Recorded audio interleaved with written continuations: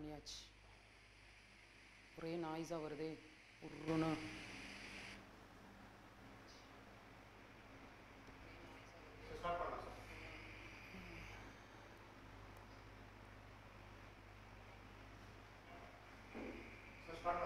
சரிங்க சார், இந்த தான் அழிச்சு விடுறேன். ஓகே. ஹாய் ஸ்டூடெண்ட்ஸ், இன்றைக்கி கிளாஸ் வந்து நம்ம அந்த லெசன் வந்து நம்ம முடிச்சிடலாம். கரண்ட் எலக்ட்ரிசிட்டி வந்து இன்னையோட ஃபினிஷ் பண்ணிடுறேன். இன்றைக்கி கிளாஸ் வந்து நம்ம அந்த லெசன் வந்து நம்ம முடிச்சிடலாம். கரண்ட் எலக்ட்ரிசிட்டி வந்து இன்னையோட ஃபினிஷ் பண்ணிடுறேன்.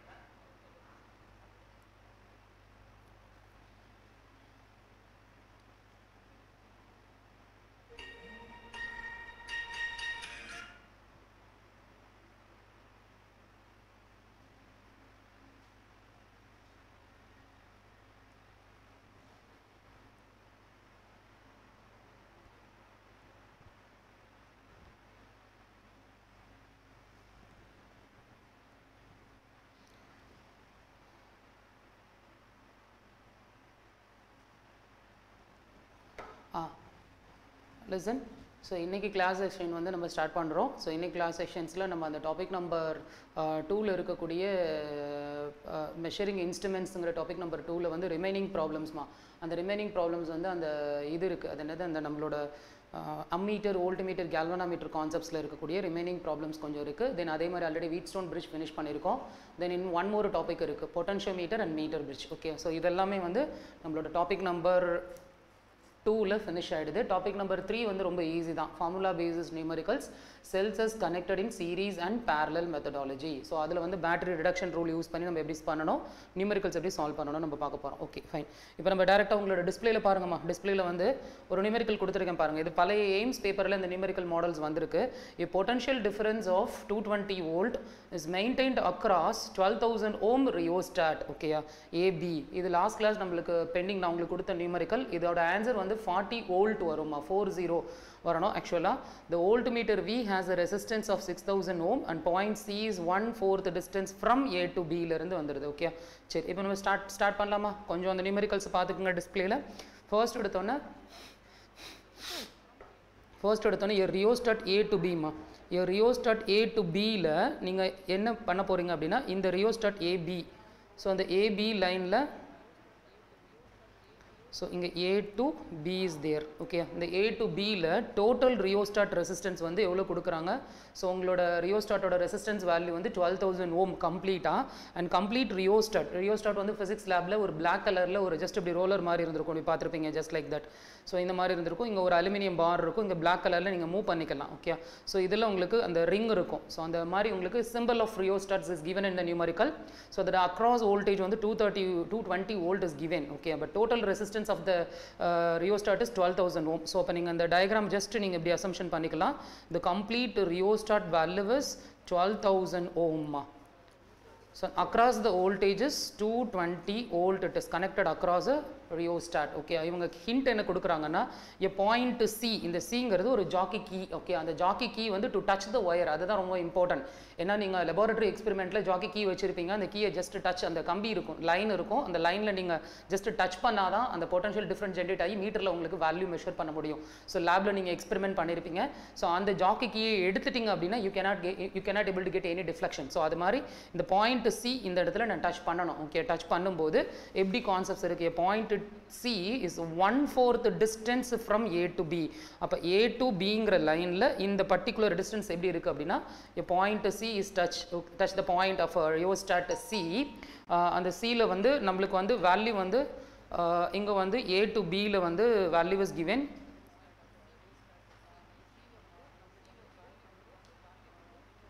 ஸோ அந்த வேல்யூ கிவனாக இருக்குது. அந்த வேல்யூ கிவனில் இருக்கும்போது நம்மளுக்கு A to B யோட வேல்யூ எவ்வளோ அப்படிங்கிறதான் பார்க்கணும். So 1/4 distance from A to B. அப்போ 1/4 டிஸ்டன்ஸ்னா 12,000 இருக்காமா, டோட்டல் வேல்யூ 12,000ல் 1/4 டிஸ்டன்ஸ், அப்போ டிவைடட் பை 1/4 டிஸ்டன்ஸ் எடுத்துடலாம். ஸோ அப்போ டோட்டல் ரெசிஸ்டன்ஸில் எனக்கு இந்த பர்டிகுலர் ரெசிஸ்டன்ஸ் ஹிண்ட் எவ்வளோ, 1/4 distance from A to B. So இந்த A to B யோட டோட்டல் வந்து 12,000 ஓம். ஸோ அப்போ எனக்கு இதை நீ டிவைட் பண்ண அப்படின்னா உனக்கு பர்டிகுலர் வேல்யூ ஒன்று கிடச்சிடுது. ஸோ அது எவ்வளோ வேல்யூ வருது அப்படின்னா உங்களுக்கு இந்த பர்டிகுலர் பாயிண்ட் மட்டும் 3,000 வந்துடுதுமா. ஸோ அப்போ 3,000 வச்சு நம்ம நியூமரிக்கல் ஃபினிஷ் பண்ணிடலாம்.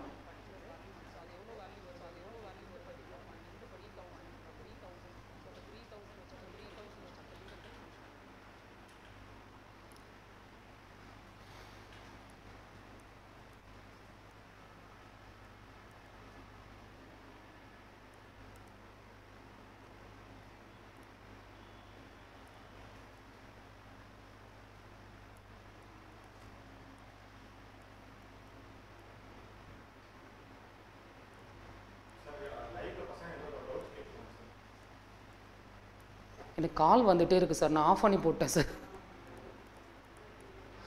நான் சென்டரில் அங்கே வந்து கால் பண்ணிகிட்டே இருக்காங்க சார் தேவையில்லாமல். நான் கொஞ்ச நேரம் கழிச்சு ஆன் பண்ணுறேன் சார் இந்த ப்ராப்ளம் முடிச்சுட்டு. சரி, இப்போ 220 வோல்ட் வந்து அக்ராஸாக மெயின்டைனில் இருக்குமா. ஸோ இந்த பர்டிகுலர் வேல்யூ எவ்வளோ வரும் அப்படின்னா 12,000. ஸோ நம்மளுக்கு வந்து இந்த 12,000 இருக்குது. ஸோ அந்த 12,000 ஓமை வந்து நம்ம பார்க்க போகிறோம். அந்த 12,000 ஓம் டிவைடட் பை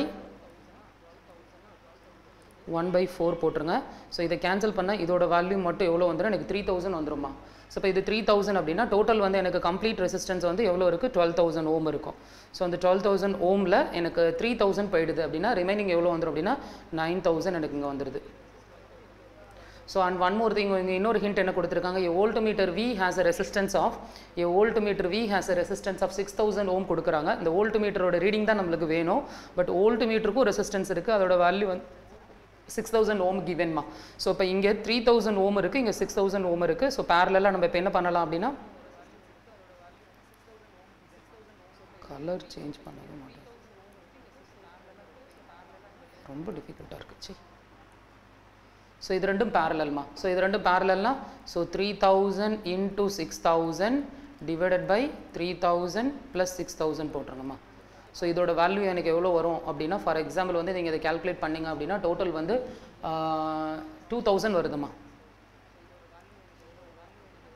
ஸோ இப்போ 9 and 2,000 இஸ் தேர். ஸோ அந்த வேல்யூ வச்சு நம்ம நியூமெரிக்கல் ஃபினிஷ் பண்ணிடலாம், அவ்வளோதான். ஸோ இந்த நியூமெரிக்கலில் ஜஸ்ட் இப்போ எப்படி என்ன எய்ம் கேட்டிருக்காங்கன்னா, டு டார்கெட் வந்து to find the value of the voltmeter, reading of voltmeter நம்ம கேல்குலேட் பண்ணணும். ஸோ இந்த டயக்ராமை நீங்கள் ஜஸ்ட் இப்படி ரொட்டேட் பண்ணிக்கோங்க, இப்படி வரைஞ்சிக்கோங்க. First half of the value வந்து எவ்வளோ கிவன் அப்படின்னா இந்த வேல்யூ எடுத்துக்கலாம். First half the value 9,000 Om is given. Second half வந்து இது ரெண்டையும் நம்ம பேரலல் யூஸ் பண்ண ஃபைனல் ஆன்சர் வந்து 2,000. ஸோ செகண்ட் ஹாஃப் வந்து 2,000. ஸோ உங்களோட கிவன் வோல்ட்மீட்டர் இருக்குல்ல, இந்த வோல்ட்மீட்டர் வந்து கனெக்டட் அக்ராஸ் ஃபர்ஸ்ட் ஹாஃப் இது செகண்ட் ஆஃப். ஸோ செகண்ட் ஆஃபில் தான் வோல்ட்மீட்டர் உங்களுக்கு கனெக்ட் ஆகிடுது. ஸோ அப்போ இதுக்கு அக்ராஸாக உங்களோட வோல்ட்மீட்டர் கனெக்ட் ஆகிடுச்சு. ஸோ இது உங்களோட சோர்ஸ் பாயிண்ட்டுக்கு அக்ராஸாக 220 வோல்ட் இஸ் கிவன். ஸோ இதான் உங்களோட ஃபைனல் சர்க்யூட்மா. ஸோ இந்த சர்க்யூட்டில் your aim is to calculate voltage in the voltmeter. அந்த ரீடிங் ஆஃப் வோல்ட்மீட்டர் நம்ம கேல்குலேட் பண்ணணும். ஸோ இந்த ரீடிங் ஆஃப் வோல்ட்மீட்டர்னா ஃபார் எக்ஸாம்பிள் இதை V1 வச்சுக்கலாமா, இதை V2 வச்சுக்கிறோம். ஓகே, சோர்ஸ் வோல்டேஜை Vன்னு வச்சுக்கலாம். ஸோ இப்போ VDR ரூல் யூஸ் பண்ணோம் அப்படின்னா நம்மளுக்கு ஆன்சர் கிடச்சிடும். ஸோ ஃபைனல் ஆன்சர் பார்த்தோம் அப்படின்னா so V is equal to, அதாவது எனக்கு V2 தான் வேணும். பிகாஸ் என்னன்னா V1 நோ நீட். உன்னோட மெஷரிங் மீட்டர் இருக்குல்ல வோல்ட்மீட்டர், அந்த voltmeter it is connected across V2. So your M is to calculate voltmeter reading. So அதனால் V2 தான் எனக்கு வேணும். So V2 equal to VDR ரூலை அப்ளை பண்ணுங்கம்மா. ஃபர்ஸ்ட் கிளாஸோ செகண்ட் கிளாஸோ நான் நடத்தினேன். அந்த VDR ரூலை நம்ம யூஸ் பண்ண போகிறோம், வோல்டேஜ் டிவிஷன் ரூல். ஸோ இப்போ V2 உனக்கு கரஸ்பாண்டிங் ரெசிஸ்டன்ஸை தான் நீ மல்டிப்ளை பண்ணணும். அப்போசிங் ரெசிஸ்டன்ஸ் மல்டிப்ளை பண்ணால் அது CDR. ஸோ இப்போ V2 உங்களுக்கு டோட்டல் வோல்டேஜ் எவ்வளோ இருக்குது அப்படின்னா 220 வோல்ட். ஃபார்முலா என்ன, V2 equal to V into corresponding resistance வந்து R2 divided by R1 plus R2. So இதான் உங்களோட V2க்கான ஃபார்முலா. ஸோ அந்த ஃபார்முலா யூஸ் பண்ணும்போது source voltage is 220. So 220 into R2 value எவ்வளோமா given, R2 வந்து 2,000 corresponding resistance divided by உங்களுக்கு sum of the resistance வந்து 9,000 plus 2,000. So இப்போ total voltage V2 equal to அதாவது 220 into 2,000 multiply பண்ணிக்கோங்க. தென் இது எவ்வளோ வரும் அப்படின்னா 9, 10, 11. ஸோ 11,000 வந்துடுது உங்களுக்கு. ஸோ இதை டிவைட் பண்ணிங்க அப்படின்னா உங்களுக்கு ஆன்சர் வந்து 40 வோல்ட் வருமா. ஸோ அப்போ voltage across second half of the rheostat, that is A to C பாயிண்டோட voltage ட்ராப்பை நீங்கள் கேல்குலேட் பண்ணுறீங்க. அந்த வேல்யூவை மெஷரபிள் வேல்யூவை நீங்கள் V2ன்னு எடுத்திருக்கீங்க. அந்த V2 வேல்யூ தான் உங்களுக்கு வோல்டேஜ் அக்ராஸ் ஏசியாக வோல்ட் மீட்டரில் நம்மளுக்கு கனெக்ட் பண்ண முடியும். ஓகே, சரி. இப்போ அடுத்த ப்ராப்ளம் போகலாமா. நெக்ஸ்ட் ப்ராப்ளம், இதோட ஆன்சர் வந்து நம்மளுக்கு 40 volt final answer கிடச்சிடுதுமா.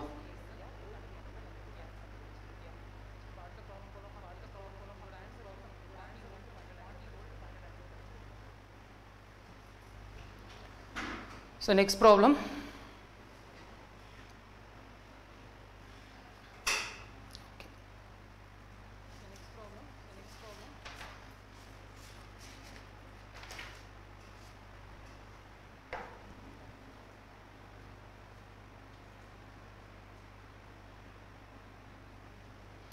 So next problem வந்து டாபிக் நம்பர் 2லேயே உங்களுக்கு ரிமைனிங் டாபிக்ஸ் இருக்குது. அந்த ரிமைனிங் டாபிக்ஸோட ஜஸ்ட் ஒரு ரீகலெக்ஷன் மட்டும் பார்த்துடலாம். அந்த ரீகலெக்ஷன் என்ன அப்படின்னா ஜஸ்ட் உங்களுக்கு metre பிரிட்ஜும் பொட்டன்ஷியோ மீட்டருமா. So metre bridge MP ஒன்று, ஸோ அதுக்கு அடுத்து பொட்டன்ஷியோ மீட்டர் பார்க்கணும். So metre பிரிட்ஜோட value metre பிரிட்ஜோட function என்ன அப்படின்னா ஜஸ்ட் வீட் ஸ்டோன் பிரிட்ஜுக்கும் மீட்டர் பிரிட்ஜுக்கும் உங்களுக்கு ஒரு சின்ன டிஃப்ரென்ஸ் தான் நான் லாஸ்ட் கிளாஸே சொன்னேன். உங்களோட வீட் ஸ்டோன் பிரிட்ஜில் வந்து ஜஸ்ட் இந்த மாதிரி இமேஜின் பண்ணுறீங்க. ப்ராக்டிக்கலாக அந்த கேல்வனாமீட்டர் வந்து சென்டரில் நம்ம போட்டிருப்போம். இந்த பாயிண்ட் ரெண்டுமே உங்களுக்கு ஃபிக்ஸ்டு பாயிண்ட்டாக இருக்கும். ஸோ அதனால் வேரியபிள் பாயிண்ட் அதில் இல்லை. ஸோ உங்களுக்கு மீட்டர் பிரிட்ஜில் வேரியபிள் பாயிண்ட் இருக்கும். ஏன்னா உங்களோட எக்ஸ்பெரிமெண்ட் வந்து லெபார்ட்டரி சர்க்யூட்ஸ் தான், நம்ம லேபில் வரைகிற அதே சர்க்யூட்ஸ் தான் ட்ரா பண்ண போகிறோம்.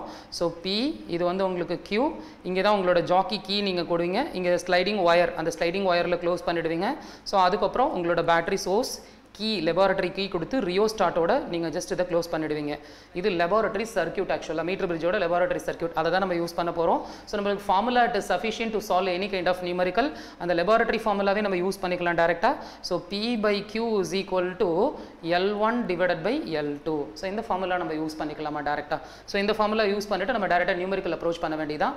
ஸோ மீட்டர் பிரிட்ஜை பொறுத்தவரை என்ன ஃபங்க்ஷன் என்ன, ரொம்ப சிம்பிள். லெபார்ட்டரியில் நீங்கள் மெஷர் பண்ணியிருப்பீங்க. டு மெஷர் த அன்னவுன் ரெசிஸ்டன்ஸை நம்ம மெஷர் பண்ணுற போகிறோம். ஓகேயா. ஸோ அந்த அன்னோன் ரெசிஸ்டன்ஸை நீங்கள் வேரி பண்ணி மெஷர் பண்ணிக்கலாம். ஓகே. ஏன்னா இதில் ஒரு ரெண்டு வந்து ஃபிக்ஸ்டு எண்டு, ஒரு ரெண்டு வேரியபிள் எண்டாக இருக்கிறதுனால நம்ம வேரி பண்ணி மெஷர் பண்ணிக்கலாம். Okay fine. ஸோ இப்போ நம்ம ஒரு சம் உங்களுக்கு கொடுத்துருக்காங்க. இது வந்து பழைய உங்களோட எய்ம்ஸ் மாடலில் உள்ள சம்ஸ் தான். ரெசிஸ்டன்ஸ் இன் த 2 ஆர்ம்ஸ். ஓகேயா. 2 ஆர்ம்ஸ் கிவனாக கொடுத்துருக்காங்க. அந்த ரெசிஸ்டன்ஸ் இந்த 2 ஆர்ம்ஸ் வந்து வேல்யூ பார்த்தீங்கன்னா 5 ஓம் அண்ட் 6 ஓம் ரெஸ்பெக்டிவ்லி அப்படின்னு mention பண்ணியிருக்காங்கம்மா. So 5 Om and 6 Om respectively. அப்போ வந்து 5 ohm and 6 ohm respectively when the resistance capital R is shunted with an equal resistance.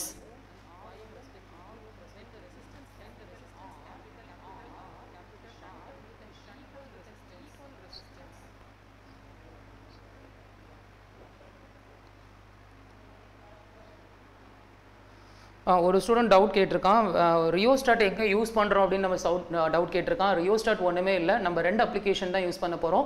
ஒன்று வந்து அதாவது அண்டர் ரெசிஸ்டிவ் லோடில் உங்களுக்கு ரெசிஸ்டர் ஒன்று இருக்குது, ரியோஸ்டாட் ஒன்று இருக்குது.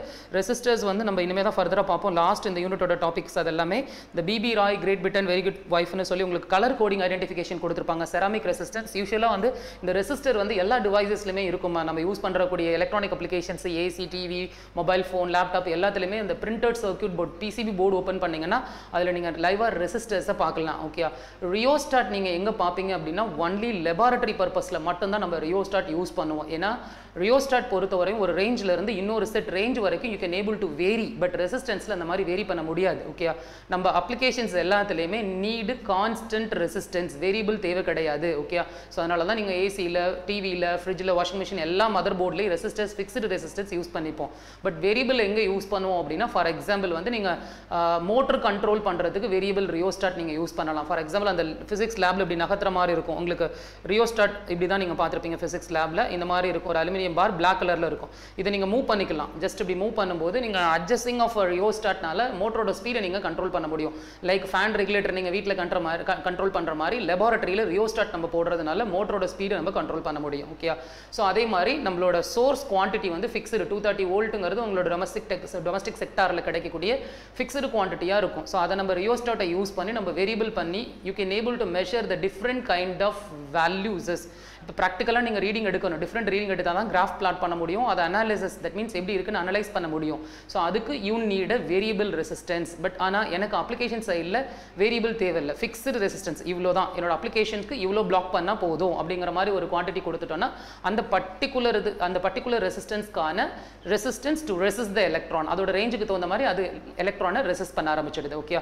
ஸோ அப்போ வேரியபிள் பாயிண்ட் வந்து மேக்ஸிமம் நம்ம industrial applications, motor control speed பண்ணுறதுக்கு, ஸோ அது மாதிரி ஏதாவது ரொட்டேட்டிங் டிவைஸை கண்ட்ரோல் பண்ணுறதுக்கு மட்டும்தான் ரியோஸ்டாட் ப்ரிஃபர் பண்ணுறோம். ஜென்ரலாக காமனாக எல்லா அப்ளிகேஷன்லையுமே ஒரு எப்படி சொல்கிறது, ஒரு ப்ரொடெக்டிங் டிவைஸ் மாதிரி ரெசிஸ்டர் வந்து யூஸ்வலாக எல்லா இடத்துலையுமே வருது. ஓகே. ஸோ அதனால தான் இது வேரியபிளாக வரும், இது ஃபிக்ஸ்டு ரெசிஸ்டன்ஸாக யூஸ் பண்ணிக்கிறோம். அப்ளிகேஷன் தகுந்த மாதிரி தான். பட் கால்குலேஷன் வரும்போது நம்ம தேரியில் வந்து நிறைய ப்ராப்ளம்ஸ் போடுறோம். அதில் போயிட்டு நம்ம வேரியபிள் ரியோஸ்டாட் யூஸ் பண்ண முடியாது. ஏன்னா வேரியபிள் ரியோஸ்டாட் போட்டிங்கன்னா ரேஞ்ச் வந்து 0 to 2000 ஓம்னா அதில் try to select any one வேல்யூஸஸ், நம்ம எதை வேணாலும் செலக்ட் பண்ணிக்கலாம். ஸோ அப்போ ஃபிக்ஸ்டாக நம்ம ஆன்சர் ஆன்சரை செக் பண்ண முடியாது. ஸோ அதனால தான் நம்ம கால்குலேஷன் பார்ட் எல்லாத்துலேயுமே ரெசிஸ்டரை நம்ம யூஸ் பண்ணுறோம். ஓகேயா?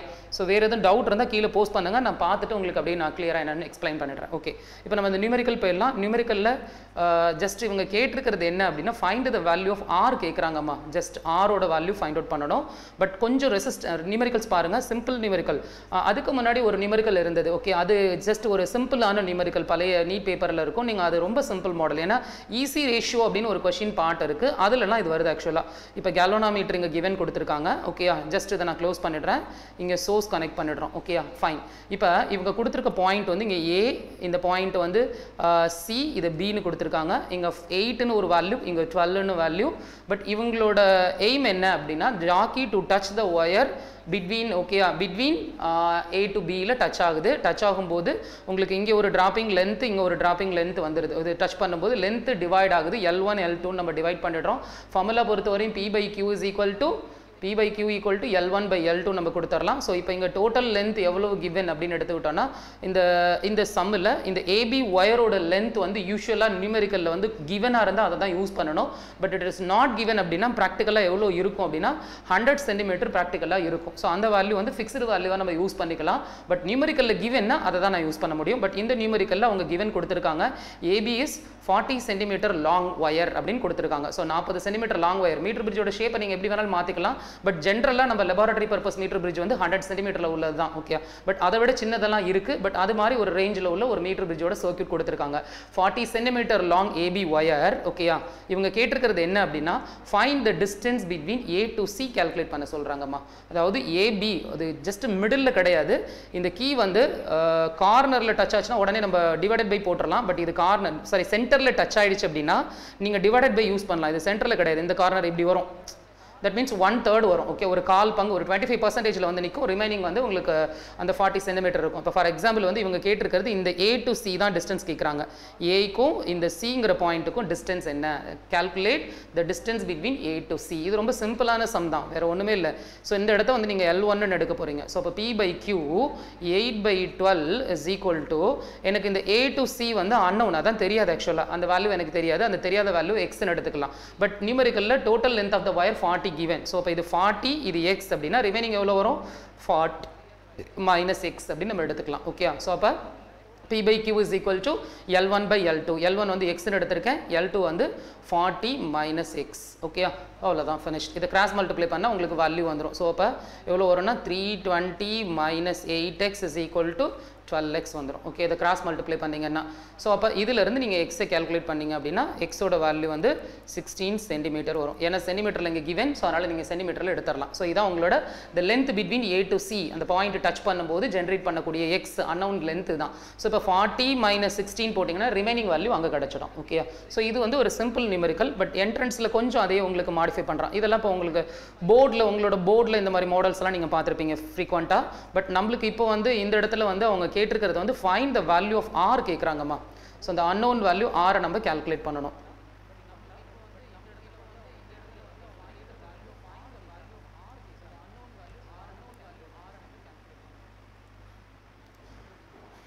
சரி, ஓகே, இப்போ டேரெக்டாக நம்ம ஈக்குவேஷன் எழுதலாமா? ஸோ இந்த ஈக்குவேஷன் எழுதும்போது ஃபர்ஸ்ட் எடுத்தோன்னே நியூமெரிக்கல் பாருங்கள். when the resistance in 2 arms the meter bridge 1 வந்து 5 ohm கிவனாக இருக்குது, இன்னொரு வேல்யூ வந்து 6 ohm கிவனாக இருக்குது. ஸோ அப்போ when the resistance capital R, இதோட பார்ட் முடிஞ்சிருச்சு. ஓகேயா? நம்ம நியூமெரிக்கல்ஸ் எல்லாத்துலேயுமே நிறைய ஒரு ஹிண்ட் இருக்குது. ஒரே நியூமெரிக்கல்ஸில் 2 கேஸ் பற்றி எக்ஸ்பிளைன் பண்ணாங்க அப்படின்னா ஃபஸ்ட்டு கேஸ்க்கு ஃபஸ்ட்டு கான்செப்ட்டுக்கு ஒரு ஈக்குவேஷன் நம்ம ஜென்ரேட் பண்ணுற மாதிரி இருக்கும். செகண்ட் கேஸ்க்கு இன்னொரு ஈக்குவேஷன் ஜென்ரேட் பண்ணுற மாதிரி இருக்கும். அந்த 2 ஈக்குவேஷன்ஸை ரீசால்வ் பண்ணால் மட்டும்தான் நம்மளுக்கான ஃபைனல் எய்ம் போகும்.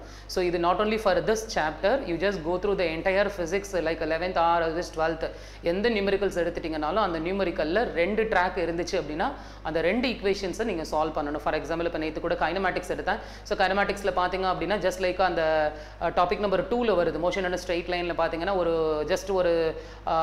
கார் வந்து ரெஸ்ட்டிலேருந்து ஸ்டார்ட் ஆகுது, ஒரு பைக் வந்து ஜஸ்ட்டு அந்த காரை வந்து யூனிஃபார்ம் மோஷனில் கிராஸ் பண்ணுற மாதிரி கேஸ் சொல்லியிருக்காங்க. அப்போ காரை ஒரு கேஸாகவும் பைக்கை ஒரு கேஸாகவும் எக்ஸ்பிளைன் பண்ணியிருப்பாங்க. ஸோ இதே மாதிரி தான் மேக்னட்டிசம்லேயும் இருக்கும். ஸோ நிறைய யூனிட்ஸில் ஒரே நியூமெரிக்கலில் ஒரு ஒரு ஒரு ஃபிக்ஸ்டு நியூமெரிக்கல்ல 2 கேஸ் பற்றி எக்ஸ்பிளைன் பண்ணுறாங்கன்னா 2 கேஸ்க்குமே உங்களுக்கு செப்பரேட்டாக ஈக்குவேஷன் ஜென்ரேட் ஆகும். ஸோ அந்த ஈக்குவேஷனை நீங்கள் சால்வ் பண்ணும்போது மட்டும்தான் உங்களுக்கு ஃபைனல் ஆன்சருக்கு நீங்கள் போக முடியும். ஓகேயா, ஃபைன். ஸோ இப்போ உங்களுக்கு வந்து இந்த சம் பாருங்கள், நான் டைரெக்டாக ஃபினிஷ் பண்ணிடுறேன். R and capital R is given. So first பார்த்தீங்க அப்படின்னா ஒரு 5 ohm இருக்குது. இந்த 5 ohmல இங்கே ஒரு 6 ohm is given. ஸோ இதில் தான் நம்மளோட கேல்வனாமீட்டர் கனெக்ட் ஆகிடுக்கு. கேல்வனாமீட்டர் ஒரு பாயிண்ட்டை டச் பண்ணுது. ஓகேயா, ஸோ இதான் நம்மளோட சர்க்யூட். இந்த டச் பண்ணுற பாயிண்ட் இந்த இடம் இருக்குல்ல, ஸோ இதை நம்ம L1 அப்படின்னு நம்ம வச்சுக்கலாமா. ஓகேயா, ஸோ இந்த L1 எவ்வளோ கொடுத்துருக்காங்க அப்படின்னா ஃபஸ்ட்டு லென்த் எவ்வளோ கொடுத்துருக்காங்க அப்படின்னா 1.6 L1 கொடுத்துருக்காங்க. நீங்கள் ஸ்டார்டிங்கில் எடுத்துக்கிறது வந்து L1 தான். இது வந்து செகண்ட் கேஸ்க்கு. ஃபஸ்ட்டு கேஸ் வந்து resistance 2 ohms, 5 ohm and 6 ohm, அவ்வளோதான், அதோட முடிஞ்சிருச்சு. 5 ohm 6 மட்டும்தான் இருக்குது. அதுக்கு கரஸ்பாண்டிங் லென்த் வந்து L1. அப்போ இதில் டோட்டல் லென்த் நாட் கிவன், நம்மளோட ஃபிக்ஸ்டு லென்த்தை நம்ம யூஸ் பண்ணிக்கலாம். 100 cm கிவன். ஸோ அப்போ ஃபஸ்ட் கேஸில் நம்மளுக்கு லென்த் பற்றி சொல்லலை. ஸோ ஜென்ரல் லென்த் L1ன்னு வச்சுக்கலாம். ஸோ அப்போ 100 - L1 அப்படின்னு இங்கே வந்துடும். ஸோ அப்போ 5 6 இங்கே L1 total length 100 - L1. So அப்போ இந்த கேஸில் இருந்து நம்ம ஃபஸ்ட்டுக்கான ஈக்குவேஷன்ஸை ஜென்ரேட் பண்ண முடியும். ஃபஸ்ட்டுக்கான ஈக்குவேஷன்ஸ் என்ன, சேம் நம்மளோட ஃபார்முலாஸ் இருக்குல்ல, அந்த ஃபார்முலாவை நம்ம யூஸ் பண்ணிக்க வேண்டியதான். ஸோ P/Q = L1/L2 நம்ம யூஸ் பண்ணிக்கலாம். ஸோ அப்போ P/Qங்கிறது இங்கே என்ன வேல்யூ வந்துடும் அப்படின்னா 5/R. So 5 / R is equal to P/Q இங்கே லென்த் L1 100 - L1. இது வந்து நம்மளோட ஃபஸ்ட் கேஸ்க்கு கிடைச்ச ஈக்குவேஷன். ஓகேயா, ஸோ இதே சர்க்யூட்டில் ஒரு மாடிஃபிகேஷன் பண்ண சொல்கிறாங்க. when the resistance capital R, okay, இங்கே எங்கே இருக்குது ரெசிஸ்டன்ஸ் கேபிட்டல் ஆர், இந்த இடத்துல இருக்குது. when the resistance capital R is shunted னா parallelனு அர்த்தம். shunted with an equal resistance. அப்போ ஸ்டேட்மெண்ட்டை கரெக்டாக மீன் புரிஞ்சுக்கணும். when the resistance R எங்கே இருக்கோ அதே மதிப்புடைய இன்னொரு ரெசிஸ்டன்ஸை நீங்கள் அதுக்கு ஷண்டடாக கனெக்ட் பண்ண சொல்கிறாங்க. அப்போ இந்த சர்க்யூட்டை நீங்கள் மாடிஃபை பண்ண போகிறீங்க. இந்த சர்க்யூட்டை இந்த மாதிரி நீங்கள் மாடிஃபை பண்ணிக்கலாம். ஸோ அப்போ shunted and equal resistance அப்படின்னா ஸோ இந்த இடத்துல உங்களுக்கு அந்த 6 ohm வந்துடுதுமா.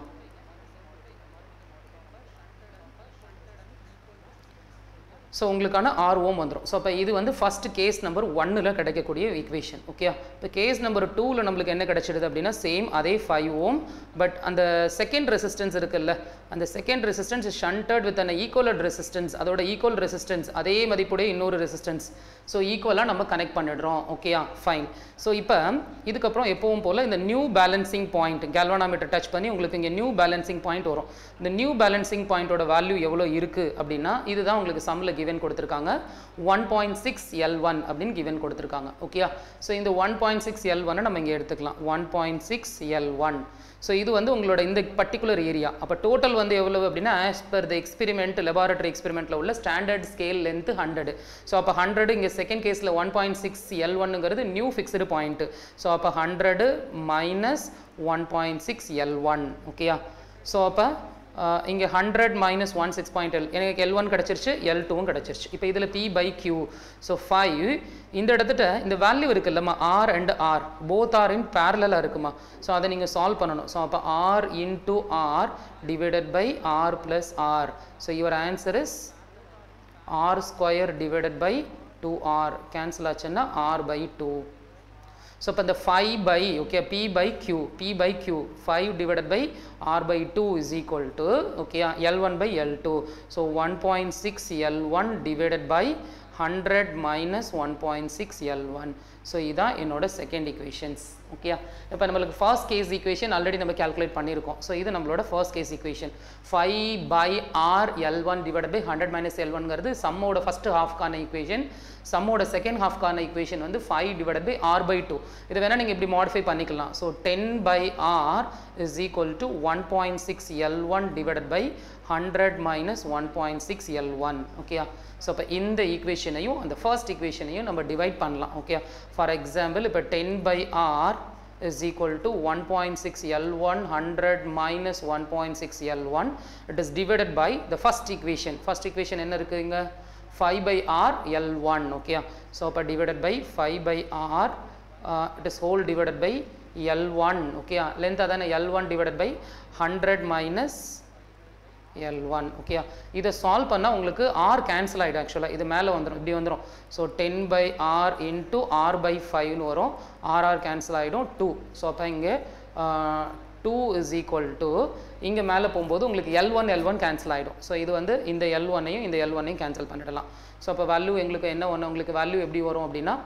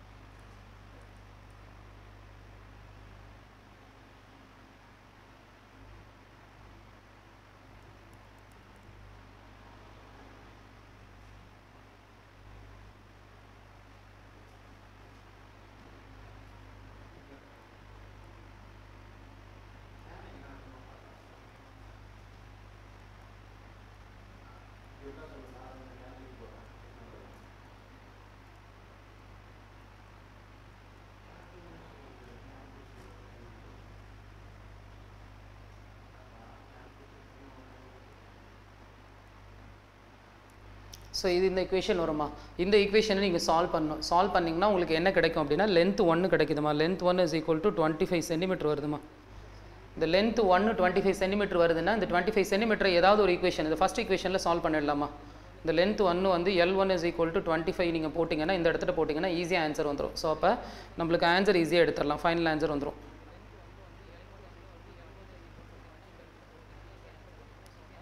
divided by R தான் நீங்கள் calculate பண்ணோம். So 25 100 minus 25 75மா. ஸோ அப்போ ஃபைனலாக R equal to 15 ohm. So இந்த unknown resistance R வந்து 15 ohm வருமா. ஸோ unknown resistance R வந்து நம்மளுக்கு 15 வந்துடுது 15. ஓகேயா. ஸோ இந்த மாடல் மாதிரி நீங்கள் மீட்டர் பிரிட்ஜில் நிறைய மாடல்ஸ் லைக் இதே ஃபார்முலாவை யூஸ் பண்ணி தான் நம்ம போடுற மாதிரி இருக்கும். இது எல்லாத்துக்குமே பேசிக் வந்து அந்த P/Q is equal to L1/L2 fundamental ஃபார்முலாவும் சர்க்கியூட்ஸோட general idea போகிறோமா. ஓகேயா.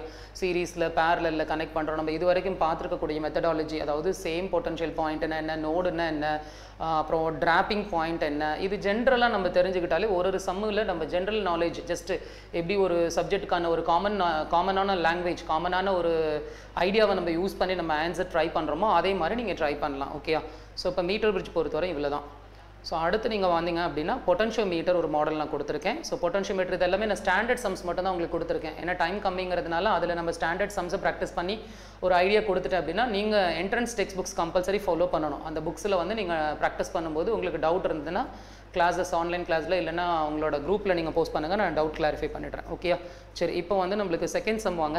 இந்த செகண்ட் சம் கொஞ்சம் லென்த்தியான நியூமெரிக்கல். இதில் 3-4 மாடலோட கான்செப்ட்ஸ் வந்து இதில் மிக்ஸ் ஆகிருக்கு. ஸோ அதனால் கொஞ்சம் கேர்ஃபுல்லாக நீங்கள் போடணும். ஓகேயா. இப்போ பொட்டன்ஷியோமீட்டர் பற்றி நம்ம சொல்லணும் அப்படின்னா பொட்டன்ஷியோமீட்டரோட கான்செப்ட் என்ன, நம்மளுக்கு லெபார்ட்டரி எக்ஸ்பெரிமெண்ட்டில் நம்ம யூஸ் பண்ண போகிறோம் அதே கான்செப்ட் தான். என்ன கான்செப்ட்ஸ் நம்ம பார்க்குறோம் அப்படின்னா சேம் ஃபார்முலாஸ் வந்து கொஞ்சம் ரீகால் பண்ணிக்கோங்க. பொட்டன்ஷியோமீட்டர் ஃபார்முலா வந்து ஸோ நம்மளுக்கு லெபார்ட்டரி ஃபார்முலா தான் யூஸ் பண்ண போகிறேன். E is equal to V0/L into small l. இதான் நம்மளோட லெபார்ட்டரி ஃபார்முலா பொட்டன்ஷியோமீட்டர். பொட்டன்ஷியோமீட்டரில் உங்களுக்கு 12th லேபில் ஃபிசிக்ஸ் லேபில் 2 எக்ஸ்பெரிமெண்ட் இருக்குது. ஒன்று வந்து கம்பேரிசன் ஆஃப் 2 செல்ஸஸ் ஒன்று பண்ணியிருக்கீங்க, அதாவது Leclanché sell and Daniel செல்ஸோட comparisons of பண்ணியிருக்கீங்க டு மெஷர். அதே மாதிரி இன்னொரு எக்ஸ்பெரிமெண்ட் வந்து to measure the internal resistance of the sell. Okay, to measure the internal resistance of the cell ஒரு experiment, comparison of EMF in the 2 different cells Lagrange cell and Daniell cell. இது ரெண்டுமே தனித்தனி எக்ஸ்பெரிமெண்ட்டாக நீங்கள் 12th பண்ணியிருக்கீங்க. ஓகேயா, fine. இதுதான் நம்ம ஃபார்முலாஸாக பார்க்க போகிறோம். இப்போ அப்ளிகேஷனில் நீங்கள் பார்த்தீங்க அப்படின்னா இது ஜென்ரல் ஃபார்முலா.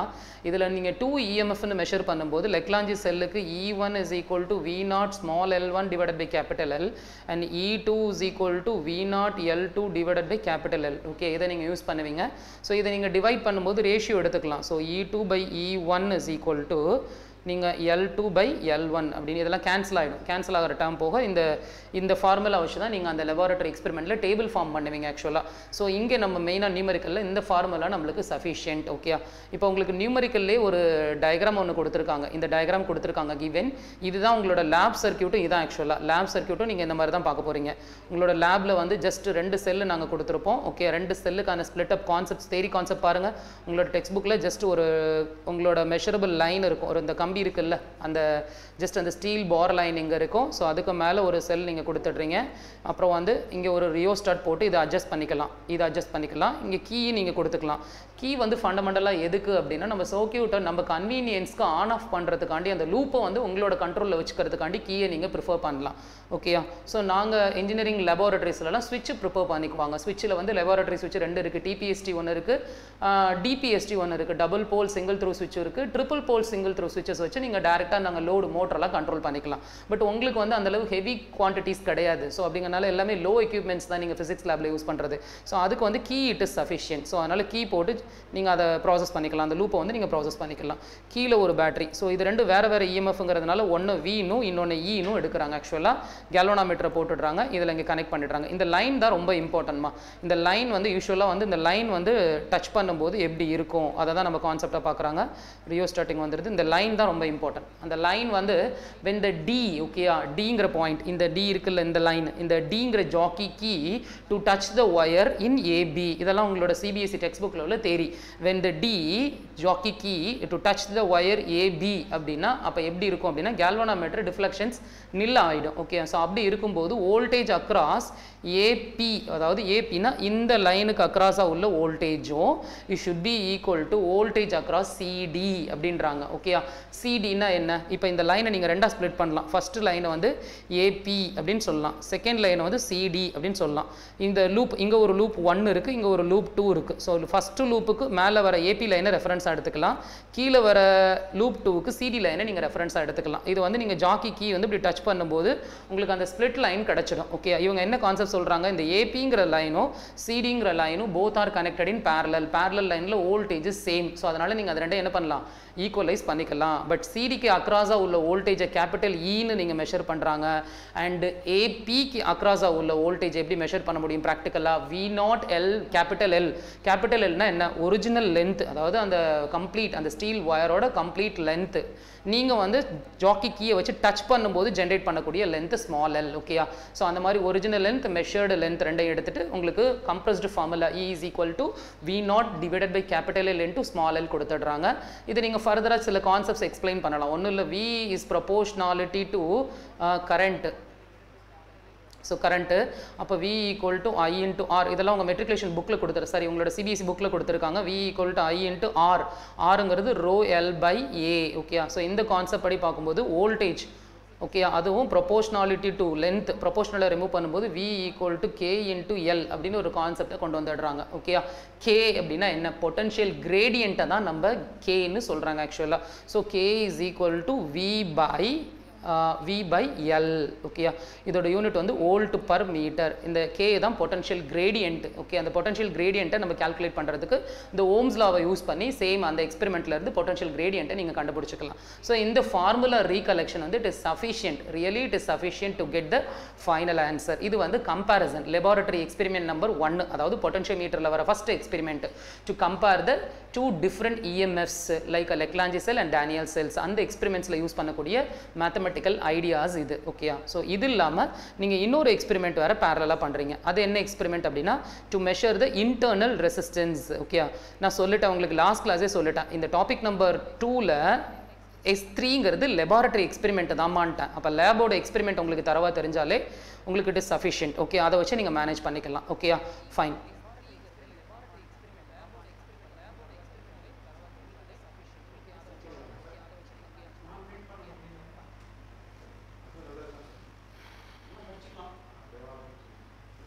சார் இதில் சர்க்யூட் போயிடுச்சு.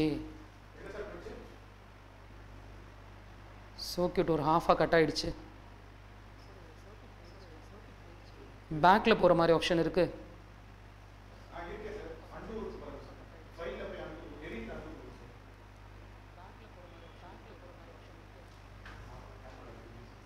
Okay sir.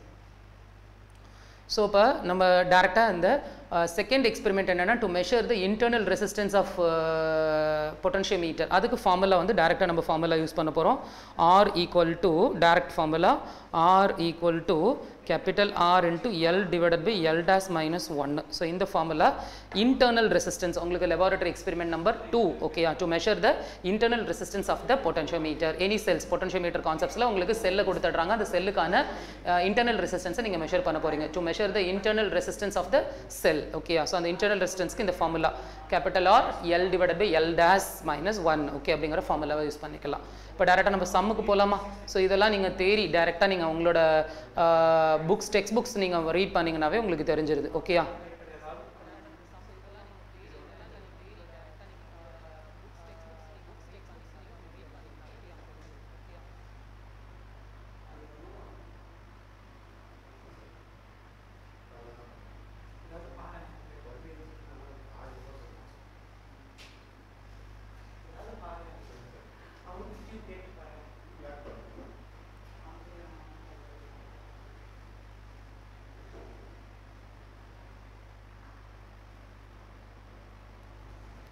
ஓகேம்மா ஸ்டார்ட் பண்ணுங்கள். இந்த ப்ராப்ளம் கொஞ்சம் ஸ்டாண்டர்ட் நியூமரிக்கல்.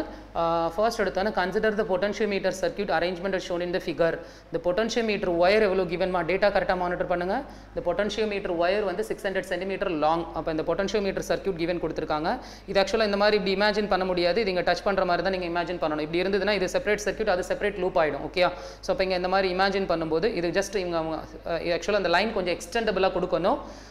இப்போ வந்து நீங்கள் இதான் கரெக்டான சர்க்யூட். இதில் வந்து ஏபியோட கம்ப்ளீட் லென்த், இந்த ஏபி இருக்குல்லம்மா, இந்த A to be ஏபியோட complete length வந்து 600 சென்டிமீட்டர் லாங்குன்னு சொல்லியிருக்காங்க. இந்த கம்ப்ளீட் ஒயரோட டோட்டல் ரெசிஸ்டன்ஸ்மா இது. ஸோ அப்போ complete ஒயரோட total resistance capital R வந்து 15 டைம்ஸ் ஆஃப் ஸ்மால் ஆர்னு கொடுத்துருக்காங்க ஓகேயா. ஃபைன், இதெல்லாம் ஓகே. இப்போ டேட்டா நம்மளுக்கு வந்து கிடச்சிருச்சு. இப்போ இதுக்கப்புறம் நம்ம சம்ம ப்ராசஸ் பண்ணணும்.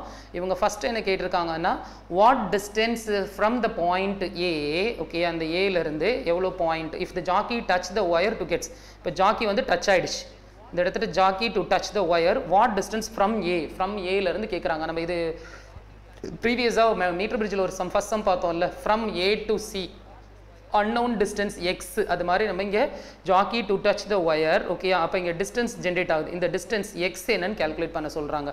வாட் டிஸ்டன்ஸ் அதாவது X from the point ஏலேருந்து Jackie to touch the point to get the zero deflection if the galvanometer. இங்கே கேல்வனாமீட்டர் இருக்குது, இந்த இடத்துல கேல்வனாமீட்டர் இருக்குது to get the zero deflections okay. So இப்போ ஜாக்கி டச் ஆகிடுச்சு. இப்போ எவ்வளோ டிஸ்டன்ஸ் வருதுன்னு நம்ம கண்டுபிடிச்சாகணும். அந்த டிஸ்டன்ஸ் எவ்வளோ சென்டிமீட்டரில் இருக்குன்னு நம்ம கேல்குலேட் பண்ணணும். ஏன்னா லென்த் வந்து சென்டிமீட்டரில் இருக்குது ஓகே. ஃபைன், இப்போ நீங்கள் டேரெக்டாக ஃபார்முலா நம்ம என்ன யூஸ் பண்ண போகிறோம் அப்படின்னா direct formula E is equal to laboratory formula தான் V0 divided by capital L into small l. Lab formula master formula அதை தான் நம்ம யூஸ் பண்ண போகிறோம். ஸோ இப்போ டேரெக்டாக நீங்கள் என்ன பண்ணுறீங்க அப்படின்னா உங்களுக்கு ஃபர்ஸ்ட் எடுத்தோன்னே சம்மில் என்ன ப்ராசஸ் கேட்டிருக்காங்க அப்படின்னா இந்த இடத்துல Jackie to touch the wire. So அப்போ இந்த லூப் எடுத்துக்கலாமா நம்ம? ஸோ இங்கே கேல்வனாமீட்டரை பற்றி சொல்லியிருக்காங்க. கேல்வனாமீட்டர் எங்கே இருக்குது சர்க்யூட்டில்? இந்த இடத்துல இருக்குது galvanometer to get the zero deflections. அப்போ செகண்ட் லூப் நம்பர் 2 பற்றி இவங்க சொல்லியிருக்காங்க. ஆப்ஷன் 1ல் லூப் நம்பர் 2 பற்றி சொல்லியிருக்காங்க. அப்போ அந்த லூப் 2 மட்டும் ரீட்ரா பண்ணு. உன்னோட சர்க்யூட் இங்கே வருது. இதோட கரஸ்பாண்டிங் வோல்டேஜ் ஓகே, அந்த லைனோட வோல்டேஜ் வந்து இது கிவன். ஸோ இது எவ்வளோ இருந்துச்சு அப்படின்னா ப்ளஸ் E0 கிவனாக இருந்தது. இந்த லூப்போட லைன் வோல்டேஜை V0ன்னு எடுத்துக்கலாம். இது கொஸ்டின் பேப்பரில் கிவன், ஆக்சுவலாக அவங்க போடலை. ஸோ அந்த இடத்துல E0 and V0 is given. So இப்போ நம்ம லூப்பை ரீட்ரா பண்ணியிருக்கோம். இந்த இடத்துல தான் ஜாக்கி வந்து உன்னோட ஜாக்கி வந்து டச் த ஒயர். ஸோ இந்த இடத்துல டச் ஆகிடுச்சு. ஸோ உங்களுக்கு இதோட ரெஃபரன்ஸ் வோல்டேஜ் வந்து E0, இந்த லூப்போட அதாவது இந்த லைனோட ரெஃபரன்ஸ் வோல்டேஜ் வந்து E0.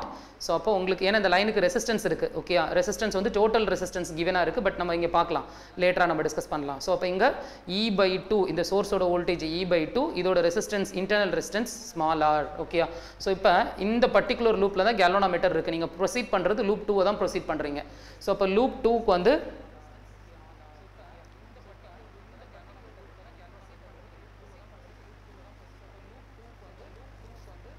கேபிட்டல் ஈனா என்னன்னு கேட்டிருக்க. கேபிட்டல் இ மீன்ஸ் இஎம்எஃப். ஓகேயா, இவ்வளோதான், வேறு ஒன்றும் இல்லை. வினாலும் ஈனாலும் ஒன்று தான். வோல்டேஜை வீன் இண்டிகேட் பண்ணுவோம், இஎம்எஃப்ஐ ஈன்னு சொல்லுவோம். ஃபஸ்ட் கிளாஸ் நான் உனக்கு இந்த ஃபண்டமெண்டல்ஸ்லாம் நான் நடத்தினேன். ஓகேயா, ஸோ அப்போ இங்கே E/2, ஓகேயா, E/2 கிவன், அந்த வோல்டேஜ் வந்து ஈன்னு இங்கே இருக்குது. ஸோ அப்போ இதை நீங்கள் மாற்றலாமா, ஈயை வந்து E/2ன்னு மாற்றிக்கலாம். இந்த ஃபார்முலாவை இந்த லூப்பில் இம்ப்ளிமெண்ட் பண்ணணும். அதான் அவங்க ஆப்ஷன் நம்பர் 1ல் கிவனாக கொடுத்துருக்காங்க. ஓகேயா, ஸோ அப்போ E/2 is equal to V0. சர்க்யூட்டோட உங்களோட வோல்டேஜ் வந்து V0, அதை வச்சுக்கோங்க. அது அப்புறம் லேட்டராக கால்குலேட் பண்ணலாம். ஏன்னா V0 இந்த லூப்பில் கிடையாது. V0 வந்து ஃபர்ஸ்ட் லூப்புக்கு தான் ரெஃபரன்ஸாக இருக்குது. ஓகே, லூப் நம்பர் 1ல் தான் V0 இருக்குது. பட் லூப் நம்பர் 2 தான் நம்ம ப்ரொசீட் பண்ணிட்டு இருக்கோம். ஸோ இப்போ V0 வச்சுக்க, V0 செப்பரேட்டாக நீங்கள் கால்குலேட் பண்ணணும். எல்லுமா, எல் எவ்வளவு அப்படின்னா டோட்டல் லென்த். டோட்டல் லென்த் எவ்வளோ ஆக்சுவலாக? Total length of the potentiometer wire வந்து இங்கே given. Total length of the potentiometer wire வந்து 600 சென்டிமீட்டர். ஸோ அப்போ அந்த 600 இங்கே வந்துடும். So into small L. Okay, small L எவ்வளவு அதை தான் நீங்கள் மெஷர் பண்ண போகிறீங்க. உங்களோட Jackie to touch the point இந்த எக்ஸ், இதை தான் நீங்கள் L1 L2ன்னு ஸ்ப்ளிட் பண்ணுறோம். பட் இங்கே இந்த எக்ஸை நீங்கள் என்ன எடுத்துக்கலாம்?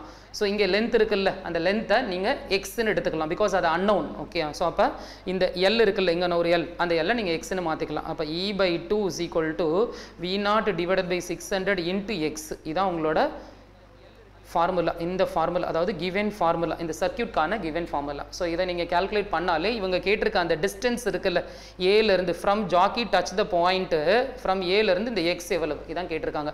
ஸோ இந்த ஈக்குவேஷனை நீங்கள் சால்வ் பண்ணால் எக்ஸ் கிடச்சிடுமா, அவ்வளோதான். சிம்பிளான ஈக்குவேஷன் தான், பட் கொஞ்சம் டெக்னிக்கலாக நீங்கள் ஃபோக்கஸ் பண்ணணும், அவ்வளோதான். ஸோ அப்போ அங்கே வந்து உங்களுக்கு அந்த எக்ஸை எப்படி கால்குலேட் பண்ணுறதுன்னு சொல்லிடுறேன். அந்த எக்ஸை வந்து ஜஸ்ட் V0 இல்லாமல் நம்ம கால்குலேட் பண்ண முடியாது. V0 வந்து சம்மில் உங்களோட சர்க்யூட்டில் கிவன் கொடுத்துருக்காங்க. V0 வந்து first லூப்போட loop லைனோட reference voltage. So அப்போ நீங்கள் அதில் போய் தான் நீங்கள் V0 கண்டுபிடிக்க முடியும். ஃபஸ்ட்டு லூப் எப்படி இருக்குது, ஒரு E. ஓகேயா, இங்கே பாருங்கள், இதுதான் ஃபஸ்ட்டு லூப் நம்பர் 1.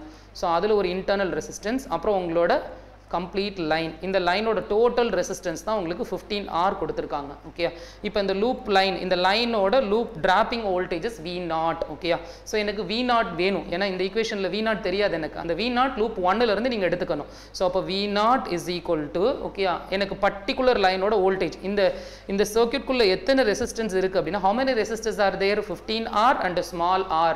2 ரெசிஸ்டன்ஸ் இருக்குது. பட் இந்த V0 வந்து இந்த 15R லைனில் தான் மெஷர் பண்ணுறாங்க ப்ராக்டிக்கலாக.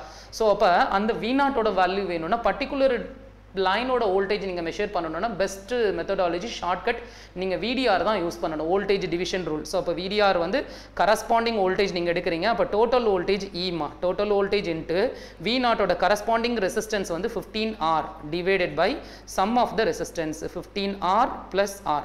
ஸோ இதிலிருந்து உங்களோட V0 கிடச்சிடும். ஸோ V0ல வந்து இந்த RRலாம் நீங்கள் கேன்சல் பண்ணிட்டீங்க அப்படின்னா 15E டிவைடட் பை 16 உங்களுக்கு ஆன்சர் கிடச்சிடும். ஸோ இதான் உங்களோட V0. அந்த V0 வந்து இந்த இடத்துல ரீப்ளேஸ் ஆகணும். ஸோ அந்த V0 ரீப்ளேஸ் ஆச்சுன்னா உங்களோட ஃபைனல் ஆன்சர் கிடச்சிடும்.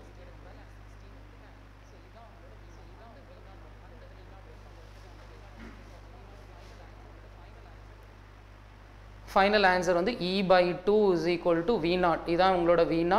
Okay, 15E divided by 16. ஓகேயா, D ஹோல் டிவைடட் பை 600. இது வந்து ஒரிஜினல் லென்த்து இன்ட்டு எக்ஸ். இந்த ஈயையும் கேன்சல் பண்ணிடலாம். இதிலிருந்து நீங்கள் இதை சால்வ் பண்ணி எக்ஸ் வெளியில் எடுக்கணும். ஓகேயா, எக்ஸ் ஈக்குவல் டு எவ்வளோ ஆன்சர் வருது அப்படின்னு நீங்கள் பார்க்கணும். ஓகேயா, இ get cancel out each other. So அப்போ எக்ஸ் ஈக்குவல் டு 300 இது 300 வந்துடும். 300 இன்ட்டு 16 டிவைடட் பை 15 வந்துடும். ஸோ அப்போ எக்ஸ் எவ்வளோ வரும் அப்படின்னா 320 சென்டிமீட்டர் அப்ராக்சிமேட்டாக உங்களுக்கு கிடச்சிடும். அதாவது 319.9 வருது. இது ரவுண்ட் அப் பண்ணிங்க அப்படின்னா உங்களுக்கு 320 சென்டிமீட்டர் கிடச்சிடும். ஸோ இதுதான் உங்களோட பாயிண்ட் வந்து to touch the wire from ஏலேருந்து எவ்வளோ டிஸ்டன்ஸ், இந்த பர்டிகுலர் டிஸ்டன்ஸ் கேட்டிருக்காங்க. அந்த பர்டிகுலர் டிஸ்டன்ஸ் வந்து 320 சென்டிமீட்டர் உங்களுக்கு கிடைக்குது. ஓகே, ஸோ இதில் ஏதாவது டவுட்ஸ் இருக்கா? இருந்தால் டவுட்ஸ் கீழே போஸ்ட் பண்ணிவிடுங்க. ஸோ அடுத்து பாருங்கள், இன்னொரு மாடல். இதில் இன்னொரு சம்ஸ் வேறு. ஆக்சுவலாக Jackie touch the wire and distance எவ்வளோ கொடுத்துருக்காங்க அப்படின்னா, இப்போ செகண்ட் சம், ஃபஸ்ட்டு சம்மில் நீங்கள் கேல்குலேட் பண்ணியிருக்கீங்க 320 கிவன். இப்போ செகண்ட் சம்மில் என்ன கொடுத்துருக்காங்க அப்படின்னா, அவங்க கிவன் கொடுத்துட்டாங்க. எவ்வளோ கொடுத்துருக்காங்கன்னா 560 சென்டிமீட்டர் கிவன். டிஸ்டன்ஸ் ஃப்ரம் ஏல இருந்து டிஸ்டன்ஸ் கிவன் ஆயிடுச்சு. பட் என்ன கேட்டிருக்காங்கன்னா, இந்த கேல்வனோமீட்டர் வழியாக எவ்வளோ கரண்ட் ஃப்ளோ ஆகும்னு கேட்டிருக்காங்க. இது அதே சர்க்யூட்டை வச்சு நான் இன்னொரு நியூமரிக்கல் இது ஆக்சுவலாக. ஸோ இதில் வந்து நம்ம ஜஸ்ட் கீழே ப்ராக்டிஸ் பண்ணலாம். இப்போ மாடல் மட்டும் கொஞ்சம் கிளியராக கான்செப்ட் பார்த்துக்கோங்க. அந்த லைன் மட்டும் கொஞ்சம் மைண்டில் ஏற்றிக்கோங்க. A jockey touch the wire at a distance 560 சென்டிமீட்டர்மா. Jackie to touch the wire at a distance வந்து 560 சென்டிமீட்டர். அப்போ டோட்டல் லென்த் எவ்வளோம்மா? பிரிட்ஜில் உங்களுக்கு கம்ப்ளீட்டாக ஸ்ப்ளிட் பண்ணணும். இந்த லைனோட ரெசிஸ்டன்ஸ் வந்து டோட்டல் தான் கிவனாக இருக்குது 15R. இந்த லைனோட டோட்டல் ரெசிஸ்டன்ஸ் 15R. ரெசிஸ்டன்ஸை நீங்கள் உடைக்காமல் ரெசிஸ்டன்ஸை ஸ்ப்ளிட் பண்ணாமல் நம்ம நியூமெரிக்கல் ஸ்டார்ட் பண்ண முடியாது இதில். ஓகே. ஸோ அப்போ ஏன்னா இங்கே டச் ஆகிடுச்சு. டச் ஆகும்போது இங்கே பர்டிகுலராக ரெசிஸ்டன்ஸ் எவ்வளவு, இங்கே ரெசிஸ்டன்ஸ் எவ்வளவு. நம்ம இது ஜஸ்ட் இப்படி half the line 1/3 அப்படிலாம் எதுவும் ஹிண்ட்டும் கொடுக்கல. நீங்கள் அப்படி ஸ்ப்ளிட் பண்ணவும் முடியாது. ஓகே. அப்போ நீங்கள் கான்செப்ட் யூஸ் பண்ணி தான் கண்டுபிடிக்கணும். ஸோ அப்போ இவங்க என்ன ஹிண்ட் கொடுத்துருக்காங்கன்னு நம்ம பார்க்கலாம். சம்மில் 560 சென்டிமீட்டர் கொடுத்துருக்காங்க. ஃப்ரம் ஏலேருந்து இந்த பாயிண்ட் ஏலேருந்து இங்கே ஜாக்கி டச் பண்ணும்போது எவ்வளோ centimetre வந்துருதுன்னா 560 centimetre. Total length of the line எவ்வளோ அப்படின்னா 600மா. ஸோ இதிலிருந்து நீங்கள் ஸ்ப்ளிட் பண்ணிக்கலாம். ஓகே. எப்படி ஸ்ப்ளிட் பண்ணலாம் அப்படின்னா இந்த பர்டிகுலர் ரெசிஸ்டன்ஸ் எவ்வளோ வருது அப்படிங்கிறத நீங்கள் கண்டுபிடிக்கணும். இது வந்து டோட்டல் லைனோட ரெசிஸ்டன்ஸ், இது டோட்டல் ரெசிஸ்டன்ஸ். ஸோ அப்போ நீங்கள் ஸ்ப்ளிட் பண்ணணும் 560. ஓகே. இவங்க கொடுத்த லென்த் அதாவது from ஏலேருந்து 560 divided by total length எவ்வளோமா? Complete பிரிட்ஜோட complete உங்களோட லைனோட பொட்டன்ஷியல் மீட்டரோட ஸ்டீல் வயரோட கம்ப்ளீட் லென்த் வந்து 600. பட் இவங்க ஃப்ரம் ஏலேருந்து எவ்வளோ சொல்லியிருக்காங்க? ஜாக்கி டச் பண்ணுற பாயிண்ட் வரைக்கும் கிரியேட் ஆகக்கூடிய டிஸ்டன்ஸ் வந்து 560. அப்போ 560 divided by total லென்த்மா. 560 divided by total length 600 into corresponding total resistance of the line. அந்த லைனோட டோட்டல் ரெசிஸ்டன்ஸ் 15R. ஸோ இதை நீங்கள் சால்வ் பண்ணிங்கன்னா உங்களுக்கு ஃப்ரம் ஏலேருந்து இந்த பர்டிகுலர் லென்த்துக்கான ரெசிஸ்டன்ஸ் எவ்வளோ நீங்கள் கண்டுபிடிச்சிடலாம். ஸோ இதை நீங்கள் எவ்வளோ டிவைட் பண்ணிங்கன்னா 30.9R வருதுமா. ஸோ 13.9R வருது. இதை நீங்கள் ரவுண்டடாக எவ்வளோ எடுத்துக்கலாம்? அப்ராக்சிமேட்டாக 14Rன்னு எடுத்துக்கலாம். ஸோ அப்போ உங்களுக்கு இந்த பர்டிகுலர் லென்த் இருக்குல்ல 560 சென்டிமீட்டர் லைன் இந்த ஜாக்கி டச் பண்ணும்போது இந்த பர்டிகுலர் லைனுக்கான கரஸ்பாண்டிங் ரெசிஸ்டன்ஸ் வந்து 14R. அப்போ டோட்டல் வந்து 15R. அப்போ ரிமைனிங் எவ்வளோ இருக்குது? ஒரு ஸ்மால் கேப் இருக்குது. ஜாக்கி டச் த பாயிண்ட், இந்த பாயிண்ட் சிக்கும் உங்களோட பிக்குமான ஒரு ஸ்மால் கேப் இருக்குது. இந்த கேப்க்கான ரெசிஸ்டன்ஸ் எவ்வளோ இருக்கும்? 15. ஸோ இங்கே 14. ஸோ 15 14னா இது 1Rமா. இப்போ இந்த 14ஐயும் 1Rஐயும் நீங்கள் ஆட் பண்ணிங்கன்னா total resistance உங்களுக்கு வந்துரும். அவ்வளவுதான். அப்ப resistance of the line split பண்ணாதான் you can able to redraw the electrical circuit, simplified equivalent circuit நம்ம draw பண்ண முடியும். அந்த equivalent circuit எப்படி draw பண்ணலாம் அப்படின்னா உங்களுக்கான circuits just அப்படியே imagine பண்ணுங்க. first E கொடுத்திருந்தாங்களா capital E upper loopல, so அதே மாதிரி அதோட internal resistance. கீழ உள்ள லைனை நான் split பண்ணிட்டேன். ரெண்டு ரெசிஸ்டன்ஸா எனக்கு split ஆயிடுச்சு. இந்த இடத்துல தான் ஜாக்கி டச் ஆயிடுச்சு. டச் பண்ணும்போது total resistance தான் கொடுத்திருந்தாங்க 15R. அதை நம்ம split பண்ணிட்டோம். ஒன்னு வந்து 14R, இன்னொன்னு R. இது ரெண்டையும் ஆட் பண்ண total resistance. இப்போ எனக்கு இங்கே பொட்டன்ஷியல் பாயிண்ட் ஜென்ரேட் ஆயிடுச்சு, அதாவது ஜாக்கி டச் ஆயிடுச்சு. அதனால எனக்கு நோடு ஜென்ரேட் ஆயிடுது. ஸோ அப்புறம் ரிமைனிங் அவங்க கொடுத்த ஆஸ் யூஷுவல் எப்பவும் போல உள்ள E/2 கிவனாக இருந்துச்சு. இந்த இடத்துல உங்களுக்கு ஸ்மாலாக கொடுத்துருந்தாங்க. இங்கே தான் கேல்வனாமீட்டர் கனெக்ட் பண்ணியிருந்தாங்க. ஸோ இந்த இடத்துல தான் ஜாக்கி டச் ஆன பாயிண்ட். இது பாயிண்ட் டச் பண்ணும்போது தான் உங்களுக்கு நோடு பாயிண்ட் ஜென்ரேட் ஆகிறதுனால ரெசிஸ்டன்ஸ் டிவைட் ஆகிடுது. அது ஆஸ் பர் த ஹிண்ட் அவங்க நியூமெரிக்கலில் லென்த் கொடுத்துருந்தாங்க. அதை வச்சு நான் இந்த சர்க்யூட்டை கன்வெர்ட் பண்ணிக்கலாம். இதான் என்னோட ஈக்குவலன்ட் சர்க்யூட். இந்த சர்க்யூட்டில் தான் அவங்க என்ன கேட்குறாங்க, கரண்ட் த்ரூ கேல்வனாமீட்டர் அப்படின்னு கால்குலேட் பண்ண சொல்லியிருக்காங்க. ஸோ கரண்ட் த்ரூ கேல்வனாமீட்டர்னா சர்க்யூட்டை நீங்கள் இதில் நிறைய மெத்தட் போடலாம். நீங்கள் மெஷ் அனாலிசிஸ் போடலாம், கிரிச்சாஃப்ஸ் லா யூஸ் பண்ணலாம், பேட்டரி ரிடக்ஷன் ரூல் யூஸ் பண்ணலாம், ஓகே, நோடல் அனாலிசிஸ் யூஸ் பண்ணலாம். ஸோ எனக்கு சிம்பிளாக நான் மெஷ் அனாலிசிஸில் போடுறேன் பாருங்க. இங்கே ஜஸ்ட் 2 லூப் இருக்கா. ஸோ இப்போ 2 லூப் இருக்கும்போது பேட்டரி டைரக்ஷன் ஒன்று இப்படி வரணும், கரண்ட் ஃப்ளோ இதிலேருந்து இப்படி போகணும். ஸோ இது ரெண்டும் இப்படி போய் இதில் இப்படி ரிட்டர்ன் வந்துடணும். ஸோ அதனால் ஃப்ளோ இப்படி எடுக்க முடியாது. ஆக்சுவலாக கேல்வனாமீட்டர் டைரக்ஷன் இந்த மாதிரி தான் வரணும், கரண்ட் டைரக்ஷன். ஏன்னா உங்களுக்கு பாசிட்டிவ் பிளேட் இங்கே இருக்குது, இது நெகட்டிவ். ஸோ இது இப்படி போகணும், இதில் பாசிட்டிவ் இங்கே இருக்குது, நெகட்டிவ் இருக்குது, இது இப்படி வரணும். ஸோ இது ரெண்டும் வந்து உங்களுக்கு இது வழியாக உள்ளே வந்துடும். ஓகே, இதுதான் ஒரு இது இப்படி ஸ்ட்ரைட்டாக இப்படி போயிடணும், இது இப்படி வந்துடணும். ஸோ ஃபார் எக்ஸாம்பிள் வந்து இது E/2, இது E. ஸோ அப்போ இதை தான் நம்ம I1ன்னு எடுக்கலாம். ஸோ இதை வந்து நீங்கள் லூப் 1ன்னு எடுத்துக்கலாம். ஏன்னா இங்கே E/2ன்னு இருக்குது, இங்கே E இருக்குது. ஸோ பேட்டரி வேல்யூ இங்கே ஹையாக இருக்கிறதுனால இதை லூப் 1ன்னு எடுத்துக்குவேன், இதை லூப் 2ன்னு நம்ம எடுத்துக்கலாம். ஸோ இப்போ டேரெக்டாக நான் மெஷ் அனாலிசிஸில் போடலாம். 2 லூப்ஸ் இருக்குது. டேரெக்டாக நான் மேட்ரிக்ஸ் ஓப்பன் பண்ணிவிடுவேன். மேட்ரிக்ஸ் ஓப்பன் பண்ணி என்னோட டார்கெட் என்ன, கரண்ட் த்ரூ கேல்வனாமீட்டர். இதில் எவ்வளோ கரண்ட் போகுதுன்னு செகண்ட் லூப்போட கரண்ட் நான் கண்டுபிடிக்கணும். ஓகே, அப்போ டேரெக்டாக 2 லூப்ஸா. So first L1 L2 L1 L2. So first diagonal எலிமெண்ட்டை நீங்கள் ஃபில் பண்ணிடுவீங்க. டயக்னல் எலிமெண்ட் என்ன அப்படின்னா லூப் 1ல் உள்ள, ஏன்னா இது 1 அப்படின்னா to indicate loop number 1, 2 to indicate loop number 2. இது 1 2 நீங்கள் பேரலாக பார்த்துக்கலாம். ஓகே, ஸோ இப்போ டேரெக்டாக ஃபஸ்ட்டு 1 எடுக்கும்போது லூப் நம்பர் 1 இதான். ஸோ இந்த 1ல் எத்தனை ரெசிஸ்டன்ஸ் இருக்குது, R and 14R. ஸோ இது எல்லாத்தையும் நீங்கள் ஆட் பண்ணிங்க அப்படின்னா எவ்வளோ வருது அப்படின்னா 14 15 16. ஸோ 16R எனக்கு கிடச்சிடும். ஸோ அடுத்து நீங்கள் 2 2 வருது அந்த இடத்துல இந்த இடத்துல 2 2னா செகண்ட் லூப்பில் உள்ள resistance 14R and small R ஓகேயா. ஸோ அப்போ 14R 1 ஸ்மால் ஆர் வந்து 15R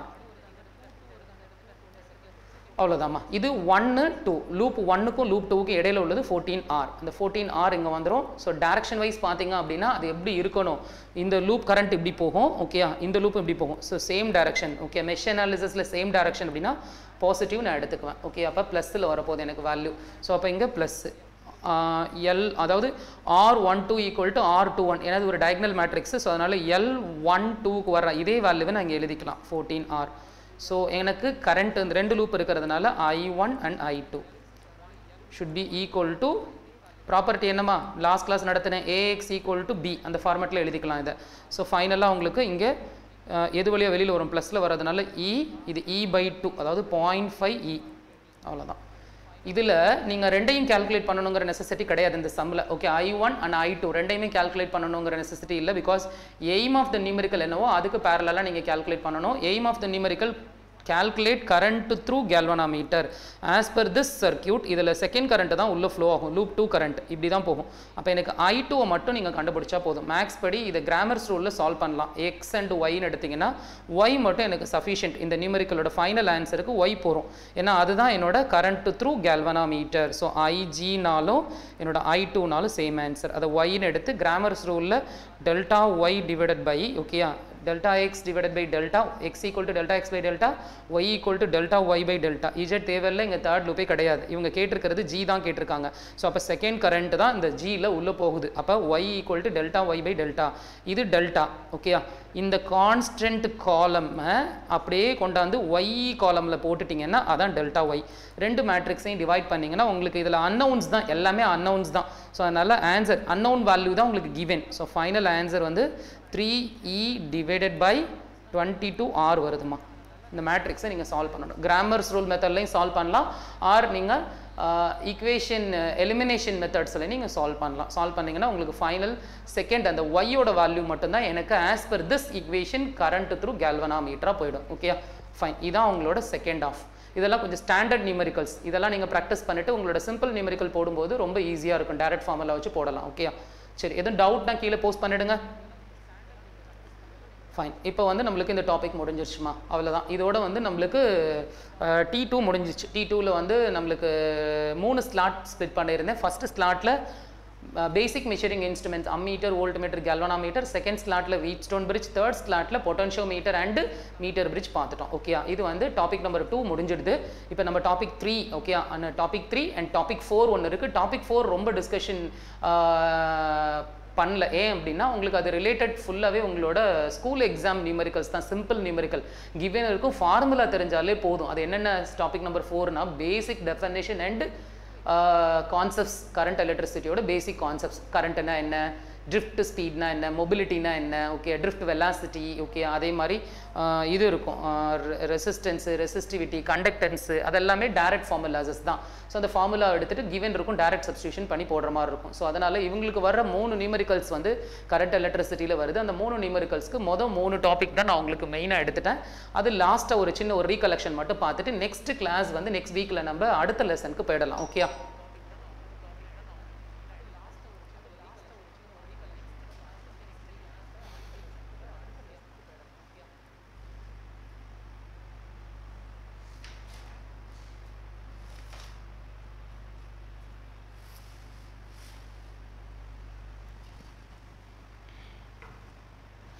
சரிம்மா, நெக்ஸ்ட்டு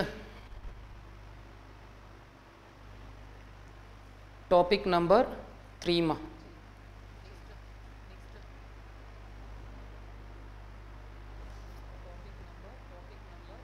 பிரபாகரன் மெஷ் அனாலிசிஸ்னா என்னன்னு கேட்டிருக்க. மெஷ் அனாலிசிஸ் நம்ம இதுக்கு ப்ரீவியஸ் கிளாஸில் உனக்கு நான் டீச் பண்ணியிருக்கேன். AX ஈக்குவல் டு பிங்கிற ப்ராப்பர்ட்டி வச்சு ஒரு ப்ராப்ளம்ஸே நம்ம போட்டிருக்கோம். அதே மாதிரி ஃபஸ்ட்டு கிளாஸில் ஒரு ப்ராப்ளம் போட்டிருக்கோம், நோடல் அனாலிசிஸ் போட்டிருக்கேன். ஏன்னா இதெல்லாமே நியூவாக நீங்கள் கற்றுக்கிற ஷார்ட்கட்ஸ். அதெல்லாம் கொஞ்சம் ப்ரீவியஸ் செக்ஷன் லெக்சர், ப்ரீவியஸ் கிளாஸோட லெக்சர்லாம் கொஞ்சம் பாருங்கள். அதில் நான் எடுத்திருக்க அந்த மெத்தடாலஜி எப்படி யூஸ் பண்ணியிருக்கேன்னு கொஞ்சம் பார்த்துட்டு நீங்கள் உங்களுக்கு கிவன் இருக்கக்கூடிய சர்க்யூட்ஸ், உங்கள் டெக்ஸ்ட் புக்கில் உள்ள சர்க்யூட்ஸ்லாம் அந்த ஷார்ட்கட்ஸை பென்சிலில் சைடில் ஒர்க் அவுட் பண்ணி ஆன்சர் வெரிஃபை பண்ணுங்கம்மா. அப்போ தான் அந்த நியூ ப்ரொசீஜர், ஏன்னா மெஷின் நோடலாம் நீங்கள் இப்போ தான் நியூவாக அந்த ஷார்ட்கட் கற்றுக்குறீங்க. ஸோ அதெல்லாம் நீங்கள் மைண்டில் செட் ஆகணும்னா you have to practice more numericals okay. சரி, இப்போ வந்து நம்மளுக்கு டாபிக் நம்பர் 3 பார்க்க போகிறோம். டாபிக் நம்பர் 3ல வந்து cells is connected in series and parallel. ஓகேயா? ஸோ இதில் நம்ம மேஜராக பார்க்க போகிறது CS and CP and CMG. ஓகேயா? இதான் நம்ம மேஜராக பார்க்க போகிறோம். 3 டாபிக் இதான். ஓகேயா? ஸோ இதோட அந்த டாபிக் 3 முடிஞ்சிருது. cells is connected in series. ஓகேயா? ஸோ யூஸ்வலாக வந்து முதல்ல நம்ம ஃபர்ஸ்ட் ஆஃப் ஆல் முதல்ல இந்த டாப்பிக்கில் வந்து செல்லுன்னா என்ன, பேட்டரினா என்ன, ஸோ இந்த கான்செப்ட்ஸ் எல்லாம் நம்ம பார்த்துடலாம். ஒரு இன்ட்ரோடக்ஷன் தான். ஸோ இங்கே வந்து நம்ம செல்லை பற்றி எடுக்க போகிறோம் சின்னதாக. இப்போ லெட்டஸ் கன்சிடர், நீங்கள் சிம்பிள்ஸ் பார்த்துருப்பீங்க. இந்த மாதிரியும் நம்ம ஃபிசிக்ஸில் சிம்பிள்ஸ் போட்டிருப்பாங்க, இந்த மாதிரியும் சிம்பிள்ஸ் போட்டிருப்பாங்க. ரெண்டுக்கும் டிஃப்ரெண்ட் இருக்குமா? Cell, battery. நீங்கள் நிறைய அப்ளிகேஷன் கேள்விப்பட்டிருப்பீங்க. டார்ச் லைட்டு, வாட்ச்சு, அது மாதிரி ஒவ்வொரு அப்ளிகேஷன்லேயும் செல், பேட்ரி. மொபைலில் வந்து நம்ம பேட்ரி, லேப்டாப்பில் பேட்ரி போடுறோம். ஓகே, ஸோ அது குவான்டிட்டி வந்து ஹையாக இருக்கணும். அதோட டெலிவரன்ஸ் வந்து, அதாவது லேப் எல்லாம் மோர் சென்சிபிள் லோடு. ஓகே, அதுக்கு நம்ம பேட்ரி கொடுக்க முடியும், செல் கொடுக்க முடியாது அதுக்கெல்லாம். ஓகே, ஸோ அது மாதிரி இப்போ செல்லை வந்து நம்ம என்ன பண்ணலாம் அப்படின்னா, நம்ம எது இண்டிகேட் பண்ணுறோம்? ஒரு பேட்ரி வந்து நம்ம வீன்னு இண்டிகேட் பண்ண முடியும், செல்லை வந்து ஈன்னு தான் நம்ம இண்டிகேட் பண்ணுறாங்க. இஎம்எஃப் அப்படின்னு நான் ஸ்டார்டிங்லேயே சொல்லிட்டேன். ஒரு எலக்ட்ரோ மோட்டிவ் ஃபோர்ஸை தான் டெக்னிக்கலாக நம்ம வோல்டேஜ்னு ரெஃபர் பண்ணியிருக்கோம். இது ரெண்டோட யூனிட்டுமே எஸ்ஐ யூனிட் வோல்ட் தான். ஸோ பட் இங்கே செல்லை பற்றி நீங்கள் பேசுகிறதுனால இங்கே கம்ப்ளீட் டாப்பிக்கில் நான் வீன்னு எடுத்துக்க மாட்டேன், எல்லாமே ஈன்னு தான் நான் எடுத்துக்குவேன். அதாவது இஎம்எஃப் பற்றி தான் பேசுவோம் இன் டர்ம்ஸ் ஆஃப், அதுவும் வோல்ட் தான், அதோட யூனிட்டும் அதோட எஸ்ஐ யூனிட்டும் வோல்ட் தான். ஸோ அந்த இஎம்எஃப் தான் நம்ம இங்கே ஃபுல்லாக எடுத்துக்க போகிறோம். So let us consider. ஓகேயா? ஸோ அப்போ a group of cell தான் நீங்கள் பேட்டரின்னு சொல்லிடுறீங்க. ஸோ அது மாதிரி ஒரு பேட்டரியை நீங்கள் இமேஜின் பண்ணுறீங்க அப்படின்னா, அது முதல்ல எந்த ஃபார்மில் இருக்குது? ஒரு குரூப் ஆஃப் செல்லில் இருந்து தான் ஒரு பேட்டரிக்கு அது கன்வெர்ட் ஆகுது. ஓகேயா? அது குரூப் ஆஃப் செல்லில் இருந்து ஒரு பேட்டரிக்கு அந்த வேல்யூ வந்து கன்வெர்ட் ஆகிடுது. ஸோ அப்போ அந்த வேல்யூவில் எனக்கு பாசிட்டிவ் அண்ட் நெகட்டிவ். ஓகேயா? அந்த positive and negative value. So அப்போ எனக்கு இந்த பாசிட்டிவ் அண்ட் நெகட்டிவ் சிம்பிள்ஸ், அதாவது ஐஇசி சிம்பிள் நம்ம பார்த்தாகணுமா? ஐஇசி சிம்பிள் வந்து இன்டர்நேஷனல் எலக்ட்ரோ கமிஷனோட ஆர்கனைசேஷன். அந்த ஆர்கனைசேஷன் சிம்பிள் வந்து ரொம்ப இம்பார்ட்டன்ட். அந்த சிம்பிள் எப்படி கொடுக்குறாங்கிறத நம்ம பார்க்கலாம். அந்த சிம்பிள் வந்து நெகட்டிவ் டெர்மினலில் இன்டர்னல் ரெசிஸ்டன்ஸை பற்றி சொல்கிறாங்க. சரி, இப்போ நம்ம இது வரைக்கும் இந்த இன்டர்னல் ரெசிஸ்டன்ஸை எடுத்துக்க மாட்டோம். Let us consider physics lab இருக்குது. இந்த ஃபிசிக்ஸ் போர்டு எக்ஸாம் லேப் நடக்குது. அந்த போர்டு எக்ஸாம் லேபில் உங்களோட எக்ஸ்டர்னல் டீச்சர்ஸ் இருக்காங்க. எக்ஸ்டர்னல்லாம் வெளியிலேருந்து வரவங்க இருக்காங்க. உங்கள் ஃபிசிக்ஸ் லேபில் வைவா அன்னைக்கு ஃபைனல் போர்டு எக்ஸாம்ஸ்க்கு இன்டர்னல் டீச்சர்ஸ் இருக்காங்க, ஸ்டூடெண்ட்ஸ் நீங்கள் இருக்கீங்க. ஓகேயா? ஸோ இப்போதைக்கு யாருக்கு இந்த லேபில் பவர் அதிகம் அப்படின்னா, எக்ஸ்டர்னல் டீச்சர்ஸ்க்கு பவர் அதிகம். ஏன்னா அவங்க தான் வந்து உங்களோட மார்க்ஸ் எல்லாம் அப்ரூவ் பண்ணி உங்களுக்கு ஃபைனல் போர்ட் மார்க்ஸை அவங்க அப்ரூவ் கொடுக்குறாங்க. உங்களோட ஸ்டேட்டஸ் எல்லாத்தையும் அவங்க எக்ஸ்டர்னலாக வெளியிலேருந்து வந்து மானிட்டர் பண்ணுறாங்க. ஸோ அப்போ இதில் இம்பார்ட்டன்ட் யார் அப்படின்னா எக்ஸ்டர்னல் லோடு. இப்போ யூஸ்வலாக வந்து அந்த லேபில் எக்ஸ்டர்னல் டீச்சர்ஸை நம்ம டிஸ்டர்ப் பண்ணவே கூடாது. அவங்களோட ஃப்ரீக்வன்சிக்கு ஏற்ற மாதிரி தான் லேபை நம்ம ஆப்ரேட் பண்ணி ஆகணும். அது யாரோட டியூட்டி? இன்டர்னலோட டியூட்டி. ஸ்டூடெண்ட்ஸ் நீ பாட்டில் கம்மன் இருக்கணும். ஸோ அது மாதிரி தான் இதில் எக்ஸ்டர்னல் யார் அப்படின்னா சர்க்யூட்டோட லோடு தான் எக்ஸ்டர்னல். எக்ஸ்டர்னல் டீச்சர்ஸ் இல்லாமல் you cannot able to conduct the lab. அப்போ எக்ஸ்டர்னல் லோடு இல்லாமல் we cannot able to operate the circuit diagram. அதை கேபிட்டல் ஆர், ஏன்னா அவங்களுக்கு தான் பவர் அதிகம். ஸோ அதனால அதை கேபிட்டல் ஆர்னு சொல்லிடுறோம். இன்டர்னல் டீச்சர்ஸ் இருக்காங்கல்ல, அவங்க வந்து ஸ்மால் ஆர், அவங்களுக்கு பவர் கம்மி. ஸோ அப்போ அதை இன்டர்னல் டீச்சர்ஸ் வந்து ஸ்மால் ஆர் அப்படின்னு இண்டிகேட் பண்ணிடலாம். இவங்க எல்லாருமே ஒரே சிஸ்டமில் தான் இருக்காங்க, ஒரே ரூமில் தான் நீங்கள் இருக்கீங்க. அப்போ அந்த பேட்டரி யார் அப்படின்னா, that means is group of cell, it is called பேட்டரியை நீங்கள் எடுத்துடுறீங்க. பட் குரூப் ஆஃப் செல்லாக இருக்கிறதுனால நோட்டேஷன் அங்கே ஈ தான் நீங்கள் போடணும். இந்த டாபிக் ஃபுல்லாகவே ஈ தான் நான் யூஸ் பண்ண போகிறேன். இந்த ஈ தான் ஸ்டூடெண்ட்ஸ், நீங்கள் எல்லாமே எதுவுமே கிடையாது. ஸோ அப்படிங்கிறதுனால ஈ is most important. Okay, and internal teacher, external teacher. External teacher at any cos நீங்கள் டிஸ்டர்ப் பண்ணவே கூடாது. ஸோ அதனால் இந்த external load is always R, அது அப்படியே டிஸ்டர்ப் ஆகாமல் இருந்துகிட்டே இருக்கும். பட் இன்டர்னலாக தான் சர்க்யூட்டுக்கு கனெக்ஷன்ஸ்க்கு ஏற்ற மாதிரி we can able to modify. இந்த சர்க்யூட் கனெக்ஷன்னா என்ன? இந்த இஎம்எஃப்க்கு ஏற்ற மாதிரி நீங்கள் இன்டர்னல் வேல்யூ ஆஃப் ரெசிஸ்டன்ஸை நீங்கள் சேஞ்ச் பண்ணலாம். ஓகேயா? இதில் என்ன ஒரு கான்செப்ட் இருக்குன்னா, ஒரு லேபில் உங்களோட லெபார்ட்டரியில் எப்படி எக்ஸ்டர்னல் டீச்சர்ஸ்க்கு பவர் ஹையாக இருக்கணுமோ அதே மாதிரி தான் இந்த லோடில் எக்ஸ்டர்னல் லோடுக்கு தான் எப்போவுமே பவர் ஹையாக இருக்கணும். ஓகேயா? தட் மீன்ஸ் பவர்னா நான் எலக்ட்ரிக்கல் பவர் சொல்ல, ஜென்ரலாக எப்படி உங்களோட லேபில் எக்ஸ்டர்னல் டீச்சர்ஸ்க்கு வந்து பவர் ஹை, இன்டர்னல் டீச்சர்ஸ்க்கு பவர் கம்மி. ஸோ அதனால தான் நம்ம வந்து all the people like students and internal teachers எல்லாருமே யாரை ஃபோக்கஸ் பண்ணுறோம்? எப்போ பார்த்தாலும் ஃபுல் லேபுமே எக்ஸ்டர்னலே ஃபோக்கஸ் பண்ணிட்டு இருக்கும். அது மாதிரி தான் இந்த ஆர் வந்து ரெசிஸ்டன்ஸ் வைஸ் ரொம்ப ஹையாக இருக்கணும். ஆக்சுவலாக அதுதான் பவர் எப்படி ஹை ஆஃப் த எக்ஸ்டர்னலுக்கு இருக்கும், அதே மாதிரி the resistance value in the circuit அது வந்து இன்டர்னல் எக்ஸ்டர்னல்னு ஸ்ப்ளிட் பண்ணுறாங்க. அப்போ அந்த எக்ஸ்டர்னல் ரெசிஸ்டன்ஸோட வேல்யூ வந்து எப்போவுமே ஹையாக இருக்கணும். பட் நிறைய சம்மில் நம்ம இன்டர்னல் ரெசிஸ்டன்ஸ் எடுத்துக்கிறது கிடையாது. இதுக்கு ப்ரீவியஸாக நீங்கள் இந்த சாப்டரில் சால்வ் பண்ண நியூமரிக்கல்ஸ்லாம் இருக்குல்ல, ஸோ அந்த சால்வ் பண்ண நியூமரிக்கல்ஸில் நீங்கள் ஜஸ்ட் லைக் தட் இந்த மாதிரி ஒரு பேட்டரி இமேஜின் பண்ணுறீங்க. அந்த பேட்டரியில் வந்து நீங்கள் இப்போ ஒரு ரெசிஸ்டர்ஸ் இந்த மாதிரி போட்டுடுறீங்க, I ஈக்குவல் டு V/R போடுறீங்க, இதை Vனும் இதை Rன்னு எடுத்துடுறீங்க. So how many circuit is இந்த சர்க்யூட்டில் how many resistor is there? the given circuit la how many resistor is there அப்படினா only one resistors தான் நம்ம இமேஜின் பண்றோம். பட் ஆனா இந்த இடத்துல இன்னொரு internal resistance இருக்கு. அது என்ன அப்படினா இந்த particular batteryயோட internal resistance. see resistance இல்லாத எந்த எலிமெண்ட்டுமே நம்ம ஆபரேட் பண்ண முடியாது. அது சோர்ஸா இருக்கட்டும் லோடா இருக்கட்டும். பட் ஆனா இங்க லோடோட ரெசிஸ்டன்ஸ், that means இங்க லோடோட ரெசிஸ்டன்ஸ் இருக்குல்ல, இந்த கேபிட்டல் R, இந்த சோர்ஸோட ரெசிஸ்டன்ஸ் ஸ்மால் ஆர் இருக்குல்ல, கண்டிஷன் வைஸ் என்ன சொல்றாங்கன்னா எக்ஸ்டர்னல் டீச்சர்ஸ்க்கு தான் எப்பவுமே பவர் அதிகமாக இருக்கணும், internal டீச்சர்ஸ்க்கு power become very low compared to external teacher. அது மாதிரி தான் எக்ஸ்டர்னல் லோடோட ரெசிஸ்டன்ஸை விட இன்டர்னல் ரெசிஸ்டன்ஸ் வந்து ரொம்ப கம்மியாக இருக்கணும். ஓகே, இந்த வேல்யூ வந்து approximately, அதாவது ஒரு நெக்லிஜிபிள் வேல்யூவாக தான் இருக்கணும். அதுதான் ஒரு ஹெல்த்தி சர்க்யூட்ஸ். இந்த அசம்ஷன் தான் நம்ம ப்ரீவியஸ் நியூமெரிக்கல்ஸ் எல்லாத்துலேயும் நம்ம இன்டர்னல் ரெசிஸ்டன்ஸை கன்சிடர் பண்ண மாட்டோம் ஆக்சுவலாக. Okay fine. ஸோ இப்போ ஏன் நம்ம இந்த டாப்பிக்கில் இன்டர்னல் ரெசிஸ்டன்ஸை கன்சிடர் பண்ணணும் அப்படின்னா எல்லா கேஸ்லையுமே we cannot able to consider that internal resistance அப்படி இருக்க முடியாது. சர்க்யூட்டோட லைஃப் டைம்னு ஒன்று இருக்குது. ஓகே, சர்க்யூட்டோட கண்டிஷன் ஹெல்த்தி கண்டிஷன் அப்படின்னு ஒன்று இருக்குது. ஸோ அது வந்து அன்ஹெல்த்தி கண்டிஷனுக்கு அந்த சர்க்யூட் கன்வெர்ட் ஆயிடுச்சு அப்படின்னா உங்களோட லோடு ரெசிஸ்டன்ஸ் இருக்குல்ல, அந்த லோடு ரெசிஸ்டன்ஸ் கேபிட்டல் ஆரை விட உங்களோட சோர்ஸுக்கு நியர்பையில் இருக்கக்கூடிய இந்த இன்டர்னல் ரெசிஸ்டன்ஸ் என்ன ஆக ஆரம்பிச்சிடும், ஹை ஆக ஆரம்பிச்சிடும். ஸோ இப்போ லோட் ரெசிஸ்டன்ஸை கம்பேர் பண்ணும்போது உங்களோட சோர்ஸ் ரெசிஸ்டன்ஸ் ஸ்மாலார்னு சொல்லக்கூடிய இன்டர்னல் ரெசிஸ்டன்ஸ் ஹை ஆயிடுச்சு அப்படின்னா இந்த பேட்டரி அஃபெக்ட் ஆகிடும். அது எதர் செல்லாக இருக்கலாம், பேட்டரியாக இருக்கட்டும், வாட் எவர் இட் மேபி, அது அஃபெக்ட் ஆகிடும். ஸோ அப்போ நம்ம இந்த செக் இந்த ப்ராசஸை ஃபாலோ பண்ணுறது மூலமாக you can able to prevent the source. Okay, source and load. இப்போ ஃபார் எக்ஸாம்பிள் லேப்பில் நீங்கள் பேட்டரி யூஸ் பண்ணுறீங்க, அதே லேப்க்கு கரஸ்பாண்டிங் ஏதோ ஒரு ரெசிஸ்டன்ஸ் இருக்க போகுது. அப்போ அந்த பேட்டரியை நீங்கள் ப்ரிவென்ட் பண்ணணும். பேட்டரிக்கு இன்டர்னல் ரெசிஸ்டன்ஸ் இருக்குது. அப்போ நீங்கள் லோடில் யூஸ் பண்ணக்கூடிய ரெசிஸ்டன்ஸை விட பேட்டரியோட இன்டர்னல் ரெசிஸ்டன்ஸ் கம்மியாக தான் இருக்கணும். Okay, if maybe battery internal resistance is two high compare to the load resistance அப்படின்னா பேட்டரி வந்து பஸ்ட் ஆகிடும். ஓகே, ஸோ இது மாதிரி தான் லேப்டாப்பில் சில டைமில் பேட்டரி வந்து எரியிறது, வெடிக்கிறது. ஸோ இந்த ரீசன்லாம் டெக்னிக்கலாக உங்களோட இன்டர்னல் ரெசிஸ்டன்ஸ் ஆஃப் பேட்டரி வந்து இன்க்ரீஸ் ஆகிறது தான் மெயின் ரீசன். ஸோ அதை நம்ம prevention is better then cure. இந்த ஃபார்முலாஸஸ், இந்த ஐடியாஸ், இந்த டாபிக் 3ல கற்றுக்கிற ஐடியாஸை வச்சு நம்ம சர்க்யூட்ஸில் இம்ப்ளிமெண்ட் பண்ணுறது மூலமாக எப்போவுமே லோட் ரெசிஸ்டன்ஸை ஹையாக வச்சு இன்டர்னல் ரெசிஸ்டன்ஸை லோவாகவே வச்சுக்கிறதுனால நம்மளோட சோர்ஸில் இருக்கக்கூடிய லோட் சொல்லக்கூடிய அவுட்புட் டிவைஸையும் அந்த லோடை ஆப்ரேட் பண்ணக்கூடிய சோர்ஸ்னு சொல்லக்கூடிய கரஸ்பாண்டிங் டிசி சோர்ஸாக இருக்கலாம், ஏசி சோர்ஸாக இருக்கலாம், what ever it maybe. So அதை நம்ம ப்ரிவென்ட் பண்ண முடியும். எப்படி வந்து ஒரு ஹியூமன் பாடியில் ஹார்ட், பிரெயின் எல்லாம் நீங்கள் இம்பார்ட்டன்ட் சொல்கிறீங்களோ அதே மாதிரி தான் ஒரு சர்க்யூட்டில் லோடு சோர்ஸ் எல்லாம் ரொம்ப இம்பார்ட்டன்ட். இந்த லோட் அண்ட் சோர்ஸ் எதில் ஒன் அஃபெக்ட் ஆனாலும் கம்ப்ளீட் சர்க்யூட் அண்ட் அப்ளிகேஷன் ஃபுல்லாகவே ஃபயர் ஆகிடும். Every thing get collapse. So அதனால தான் அந்த ஒரு ப்ரிவென்ஷன் இஸ் பெட்டர் தென் கியூர்னு சொல்கிறோம்ல. ஸோ அதனால தான் நீங்கள் இந்த மாதிரி சர்க்யூட்ஸ் எல்லாம் நீங்கள் அனலைஸ் பண்ணும்போது you feel comfortable to analyze the circuits. So circuit oda safety வந்து increase ஆகுது. ஓகேயா, ஸோ அந்த ஃபார்முலாஸ் அந்த ஐடியாஸ் எல்லாம் தான் உங்களுக்கு டாபிக் நம்பர் 3ல உள்ள கொண்டு வந்துடுறோம். ஓகேயா, இப்போ டைரெக்டாக நம்ம டாபிக் போகலாமா? சரி, டாபிக் 3ல நம்ம என்னென்ன பார்ட் நம்ம சொல்லியிருக்கேன் நான் உங்களுக்கு CS, CP and CMG. CMG அப்படின்னா மிக்ஸ்டு குரூப்பிங் அப்படிங்கிற ஒரு கான்செப்ட் நம்ம பார்க்க போகிறோம். ஓகேயா, why the internal resistance is getting high, sir?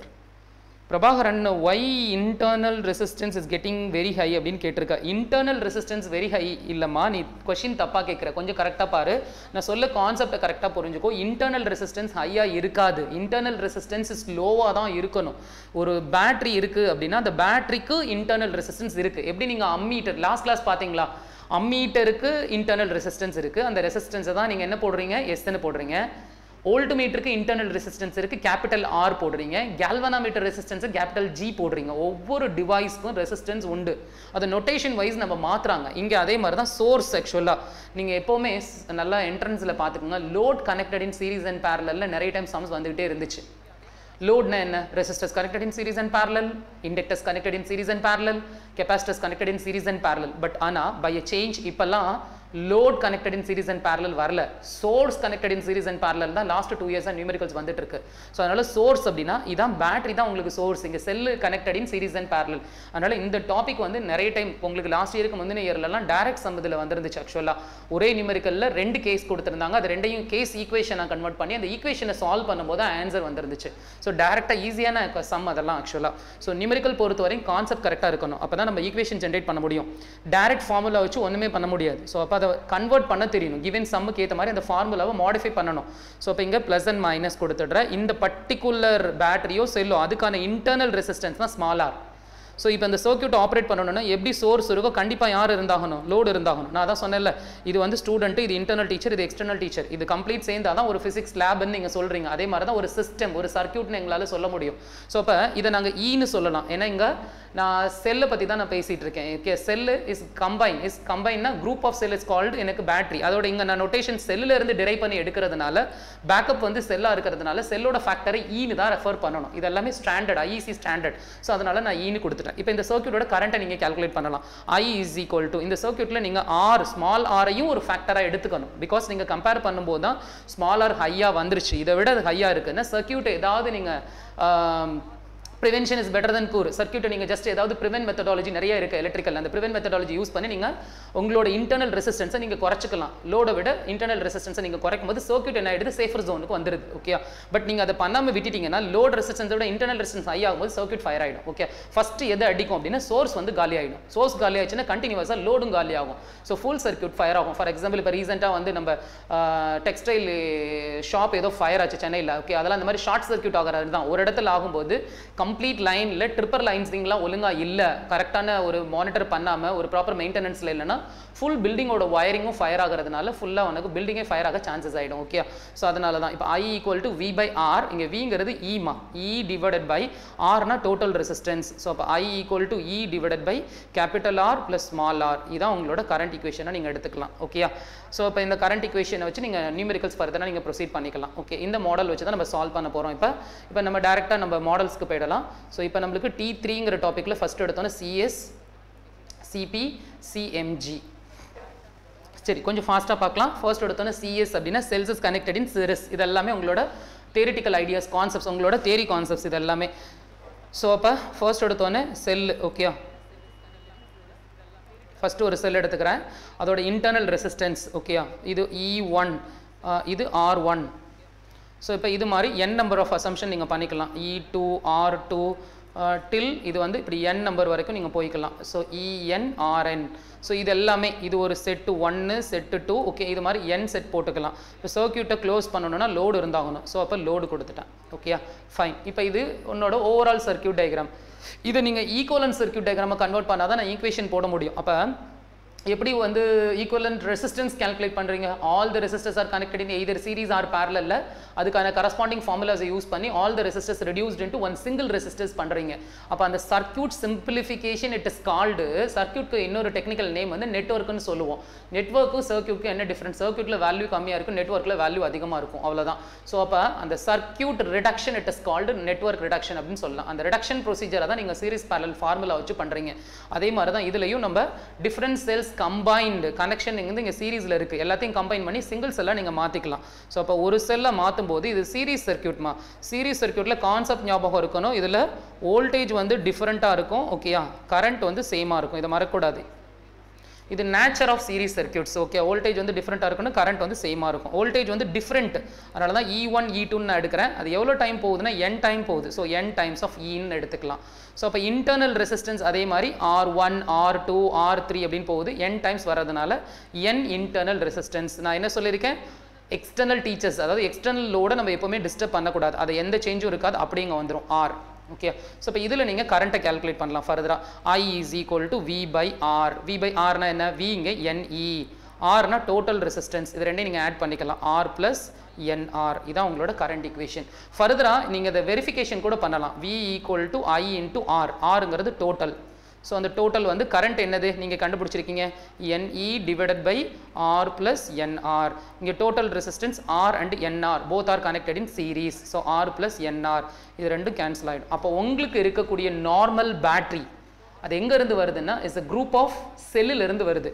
அதோட வேல்யூ நீங்கள் என்ன எடுத்திருக்கீங்க? NEன்னு எடுத்திருக்கீங்க. இங்கே டெரிவேஷனில் வீக் ரீப்ளேஸ்மெண்ட் என்ன வந்திருக்குமா? NE. ஸோ அப்போ உங்கள் கான்செப்ட் கரெக்ட். ஓகே, உங்களோட அசம்ஷன் வந்து கரெக்ட். ஸோ இந்த ஃபார்முலாஸ் வச்சு நம்ம ஃபர்தராக சால்வ் பண்ணலாம். ஓகேயா? ஸோ இதில் நீங்கள் இப்போ வோல்டேஜ் ட்ராப் எடுக்கிறீங்க. ஃபார் எக்ஸாம்பிள் வந்து இப்போ நான் இந்த மாதிரி ஒரு செட் எடுத்துக்கிறேன். ஆக்சுவலாக 1 and 2 எடுத்துக்கிறேன் அப்படின்னா இதில் நீங்கள் ஃபார் எக்ஸாம்பிள் இப்போ V எடுக்கிறீங்க. Okay, voltage drop across the element A to B அப்படின்னு நம்ம எடுக்கிறோன்னா இதுக்கு ஈக்குவேஷன் இருக்குது. V is equal to இதில் போகிற கரண்ட்டை இமேஜின் பண்ணேன்னா, ஸோ இப்போ ஃபார் எக்ஸாம்பிள் வந்து இங்கே வோல்டேஜ் இது E1, இது E2, இது R1, இது R2. இப்போ total voltage across the line V is equal to E1 minus IR1. Okay, அப்படின்னு நம்ம ஸ்ப்ளிட் பண்ணிக்கலாம். ஓகே, ஸோ இந்த மைனஸ்லாம் எப்படி கொண்டு வரோம்னா கிர்ச்சாஃப்ஸ் ரூல் நான் உங்களுக்கு லாஸ்ட் கிளாஸ் நடத்தினேன். சேம் டைரக்ஷன் என்ன, அப்போஸ்டு டைரக்ஷன் என்ன, ஸோ அதெல்லாம் இருக்குது. ஓகே, ஸோ இந்த மாதிரி நீங்கள் ஃபர்தர் ஈக்குவேஷன்ஸ் நிறைய நீங்கள் கொடுத்துக்கலாம். ஸோ இது மாதிரி ஜஸ்ட் ஃபார்முலாஸ் ரீகலெக்ஷன்ஸ் கொஞ்சம் கரெக்டாக இருக்கணும். இப்போ பேரலில் பொறுத்த வரையும் பார்த்தீங்க அப்படின்னா பேரலல் லைன் போடணும். இது CPன்னு எடுத்துக்கலாம். cells is in parallel. Okay, இதோட இன்டர்னல் ரெசிஸ்டன்ஸ் அதே மாதிரி இங்கே இன்டர்னல் ரெசிஸ்டன்ஸ். நான் ஃபைனலாக n நம்பர் எடுத்தீங்களா, இங்கே என்ன எடுக்கலாம், m நம்பர் எடுக்கலாம். ஸோ அப்போ parallel லைனில் வோல்டேஜ் வந்து சேம், அதனால் அது E1 E2ன்னு வேரி பண்ணக்கூடாது. ஸோ அப்போ EEன்னு எடுத்துக்கிறேன். இன்டர்னல் ரெசிஸ்டன்ஸ் ஸ்மால் ஆர்னு எடுத்துகிட்டு ஃபைனலாக லோடு கூட க்ளோஸ் பண்ணிடுறேன். ஸோ இது வந்து எவ்வளோ தூரம் வரைக்கும் போகுது அப்படின்னா எக்ஸ்டெண்டட் வந்து m வரைக்கும் போகுதுமா, ஸ்மால் m வரைக்கும் போகுது. ஸோ இப்போ இதை நீங்கள் சிம்பிள் சர்க்யூட்டாக கன்வெர்ட் பண்ணலாம். ஒரே ஒரு செல்லு, அந்த செல்லுக்கான ஒரே ஒரு இன்டர்னல் ரெசிஸ்டன்ஸ் லோடு. ஓகே, இது எப்போவுமே மாறாது, லோடு அப்படியே வந்துடும். ஓகே, இன்டர்னல் ரெசிஸ்டன்ஸ் மட்டும் பார்க்கணும். இது பேரலில் இருக்குல்ல, பேரலில் வோல்டேஜ் சேம். ஸோ அதனால் n டைம்ஸ் ஆஃப் E போட முடியாது, வெறும் E மட்டும்தான் போடணும், வேரி ஆகாது வோல்டேஜ் இங்கே பேரலில். ஸோ அது nature of parallel circuit. all the internal resistance are connected in parallel. So அப்போ ஃபார்முலா வந்து 1 divided by R ஈக்குவலன் கண்டுபிடிச்சிக்கலாம். 1 by R plus 1 by R till அந்த ஆர்டர் எது வரைக்கும் எக்ஸ்டெண்ட் ஆகிட்டே போகுது, m வரைக்கும் போகுது. அந்த எக்ஸ்டென்ஷன் வந்து m வரைக்கும் போகுது. இதை சால்வ் பண்ணால் m by R, எனக்கு R ஈக்குவலன்ட் ரெசிப்ரோக்கல் பண்ணிங்கன்னா R equivalent is equal to R by m. இப்போ இது ஒரு வேல்யூ, இது ஒரு வேல்யூ, இது ஒரு வேல்யூ. ஸோ இதை வச்சு நீங்கள் கரண்ட் கேல்குலேட் பண்ணிடலாமா. I is equal to E divided by okay R plus R by m. So அப்போ இங்கே E divided by mr plus r divided by m இது மேலே போயிடும். ஸோ அப்போ current I equal to me divided by mr plus r. So இதான் உங்களோட current ஈக்குவேஷனை நீங்கள் எடுத்துக்கலாம். ஓகே, ஃபர்தராக நீங்கள் செக் பண்ணுறதா இருந்தால் V equal to IR போட்டு இந்த E வருதான்னு கூட நீங்கள் செக் பண்ணலாம். ஓகே, ஸோ அப்போ செல்ஸ் ஒன்லி இன் சீரிஸ் அப்படின்னா இந்த கேஸு செல்ஸ் வந்து மிக்ஸ்டு குரூப்பிங்கில் இருக்கும்போது இந்த மாடல்ஸ் யூஸ் பண்ணிக்கலாம். சரி செல்ஸ் இன் பேரலல் அப்படின்னா இதில் ஒன்லி பேரலல் மட்டும் இருக்கணும், இதில் சீரீஸ். ஓகே, ஒன்லி சீரீஸ் மட்டும் இருக்கும். இப்போ மிக்ஸ்டு குரூப்பிங்னா என்ன கான்செப்ட்னா both series and parallel. Okay, சீரீஸும் இருக்கணும் ப்ளஸ் பேரலும் இருக்கும். இது மிக்ஸ்டு குரூப்பிங் சிஸ்டம், MGன்னு சொல்லலாம். இந்த MG என்ன சொல்கிறாங்கன்னா இன்னொரு நேம், டெக்னிக்கல் நேம் வந்து M cross M சிஸ்டம் அப்படின்னு சொல்லுவாங்கம்மா. அது என்ன M cross N சிஸ்டம் அப்படின்னா M அப்படின்னா நம்பர் ஆஃப் ரோவை இண்டிகேட் பண்ணுது, M அப்படின்னா நம்பர் ஆஃப் ரோவை இண்டிகேட் பண்ணுது, N அப்படின்னா நம்பர் ஆஃப் செல்ஸை இண்டிகேட் பண்ணுதுமா, எத்தனை செல் செட்டுக்குள்ளே இருக்குன்னு சொல்லி. அப்போ சீரீஸ் அண்ட் பேரலல் ரெண்டும் கம்பைனாக இருக்கும் ஆக்சுவலாக. ஸோ அப்போ இந்த மாதிரி சர்க்யூட்டை நீங்கள் ரீட்ரா பண்ணலாம். நம்பர் 1 2 3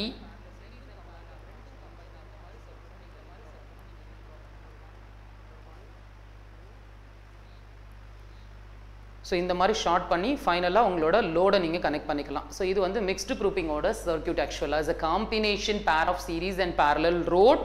உங்களோட லோட் பார்த்தீங்க அப்படின்னா உங்களோட லோட் அனாலிசிஸ் வந்து combination set of series and parallel load analysis as well as the set consist of row and cell arrangements. Okay, இதை வந்து நம்ம ரோன்னு சொல்லலாம். ரோ ஓகே, எத்தனை செல் அரேஞ்ச்மெண்ட்ஸ், செல் 1 2 3, ஸோ அந்த மாதிரி. ஸோ அதை தான் இது M cross N சிஸ்டம் அப்படின்னு நம்ம சொல்கிறாங்க ஆக்சுவலாக. ஸோ இதை நீங்கள் எப்படி நீங்கள் ஃபர்தராக மாற்றிக்கலாம் அப்படின்னா ஒரே ஒரு ஈக்குவலன்ட் சர்க்யூட்டாக மாற்றலாம். All the source R connected in parallel. Okay, parallel, but இந்த செட்டை வந்து N செல்ஸ்ன்னு சொல்கிறோம், இதை M ரோஸ்ன்னு சொல்கிறோம். ஸோ இப்போ N cell set of E arrangements, so NEன்னு எடுத்துக்கலாம். இன்டர்னல் ரெசிஸ்டன்ஸ் இருக்குது, so R equivalent is equal to 1 divided by N cell set of internal resistance எல்லாமே. ஸோ அதனால் NR plus 1 by NR up to எவ்வளோ ரோவில் closing இருக்குது M. So அப்போ இங்கே M by NRன்னு வரும், reciprocal பண்ணும்போது NR by Mன்னு வரும் ஃபைனல் ஆன்சர். அப்புறம் இங்கே சர்க்யூட்டோட க்ளோசிங் கேபிட்டல் R இருக்குமா. ஸோ இதை வச்சு நீங்கள் I equal to NE divided by R plus NR by M. இதை சால்வ் பண்ணிங்கன்னா MNE divided by mr plus nr அப்படின்னு கரண்ட் ஈக்குவேஷன் கொண்டு வர முடியும். ஓகே, ஸோ இது வந்து மிக்ஸ்டு குரூப்பிங்கான அனாலிசிஸ். ஓகே, ஸோ இது மாதிரி நம்ம செப்பரேட் சீரீஸ்க்கு என்ன, பேரலலுக்கு என்ன, மிக்ஸ்டு குரூப்பிங்க்கு என்ன, ஸோ இதெல்லாம் நம்ம ஒரு ஐடியா பார்த்துடலாம். ஸோ இந்த எப்படி நான் இப்போ உங்களுக்கு இந்த ஐடியா டீச் பண்ணேனோ, எப்படி நம்ம இந்த ஸ்டெப்ஸ் போட்டோமோ, இதே மாதிரி தான் நியூமரிக்கல்ஸும் நீங்கள் அந்த ஸ்டெப்ஸ் போடுற மாதிரி இருக்கும். நீங்கள் நினச்சிட்டு இருக்கீங்க நிறைய பேர் வந்து ஜஸ்ட் நம்மளோட மெட்ரிக் புக்கில் இருக்கும், கிவன் இருக்கும், என்னா என்ன, ஈனா என்ன, கேபிட்டல் ஆர்னா என்ன, the given values is there in the numerical. You try to find out the given, that given gets substituted in the formula. Numerical is over. அதெல்லாம் நியூமரிக்கல்னே சொல்ல முடியாதுமா. ஸோ என்ட்ரன்ஸ்லலாம் அந்த மாதிரி கிடையாது. என்ட்ரன்ஸில் கான்செப்ட்ஸ் தெரியணும், அந்த நியூமரிக்கலோட ஃபார்முலாவுக்கான ப்ரொசீஜர்ஸ் எல்லாம் எப்படி வந்திருக்குங்கிற ஒரு கம்ப்ளீட் ஒரு ஐடியா ஸ்ட்ரக்சர் நம்மளுக்கு தெரியணும். இதெல்லாம் வச்சா தான் நம்ம ஸ்டாண்டர்ட் நியூமரிக்கல்ஸ் கிட்டேயே போக முடியும். ஓகே, ஸோ அதனால் கொஞ்சம் டிஸ்கிரிப்ஷன் கொஞ்சம் டீட்டெயில்டாக படிங்க, அதுதான் ரொம்ப இம்பார்ட்டன்ட். சும்மா வந்து என்ட்ரன்ஸ் அப்படின்னா ஒரு ஃபார்முலா செட்டை தூக்கி ஒரு ரஃப் நோட்டில் எழுதிட்டு அந்த ஃபார்முலாஸ் பூரா பை ஹார்ட் பண்ணிட்டா நியூமரிக்கல்ஸை சால்வ் பண்ணிடுவோன்னு இமேஜின் பண்ணிடாது. ஓகே, ஸோ அப்போ நீங்கள் லேர்னிங் ஸ்கில் மெத்தடாலஜியை கரெக்டாக நீங்கள் ஃபாலோ பண்ணலைன்னா it is really difficult. Physics வந்து மற்ற சப்ஜெக்ட் மாதிரி கிடையாது.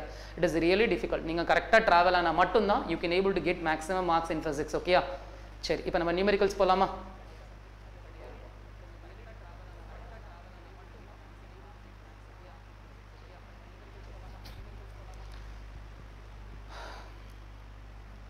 சரி, ஃபைன். இப்போ உங்களுக்கு இதில் ஒரு ஷார்ட்கட் ஒன்று நான் கொடுத்துட்றேன். அந்த ஷார்ட்கட் என்ன அப்படின்னா அதோட நேம் வந்து BRR மெத்தட்னு சொல்கிறேன். ஆக்சுவலாக பேட்டரி ரிடக்ஷன் ரூல் அப்படின்னு ஒரு மெத்தட். ஸோ இந்த மெத்தடை யூஸ் பண்ணணும். ஷார்ட்கட்ஸ் நான் உங்களுக்கு நிறைய கொடுத்துட்டு வரேன். நான் ஃபர்தராக ஒவ்வொரு ஷார்ட்கட்ஸ் யூஸ் பண்ணுறதுக்கு அந்த ஷார்ட்கட்ஸ்க்கு ரெஸ்ட்ரிக்ஷன் உண்டு. அந்த ரெஸ்ட்ரிக்ஷன்ஸில் இருந்தால் மட்டும்தான் அந்த ஷார்ட்கட்ஸை நீங்கள் இம்ப்ளிமெண்ட் பண்ண முடியும். ஷார்ட்கட்ஸுங்கிறது டேப்லெட்ஸ் மாதிரி எல்லாருக்கும் எல்லா டேப்லெட்டையும் நீங்கள் கொடுக்க முடியாது.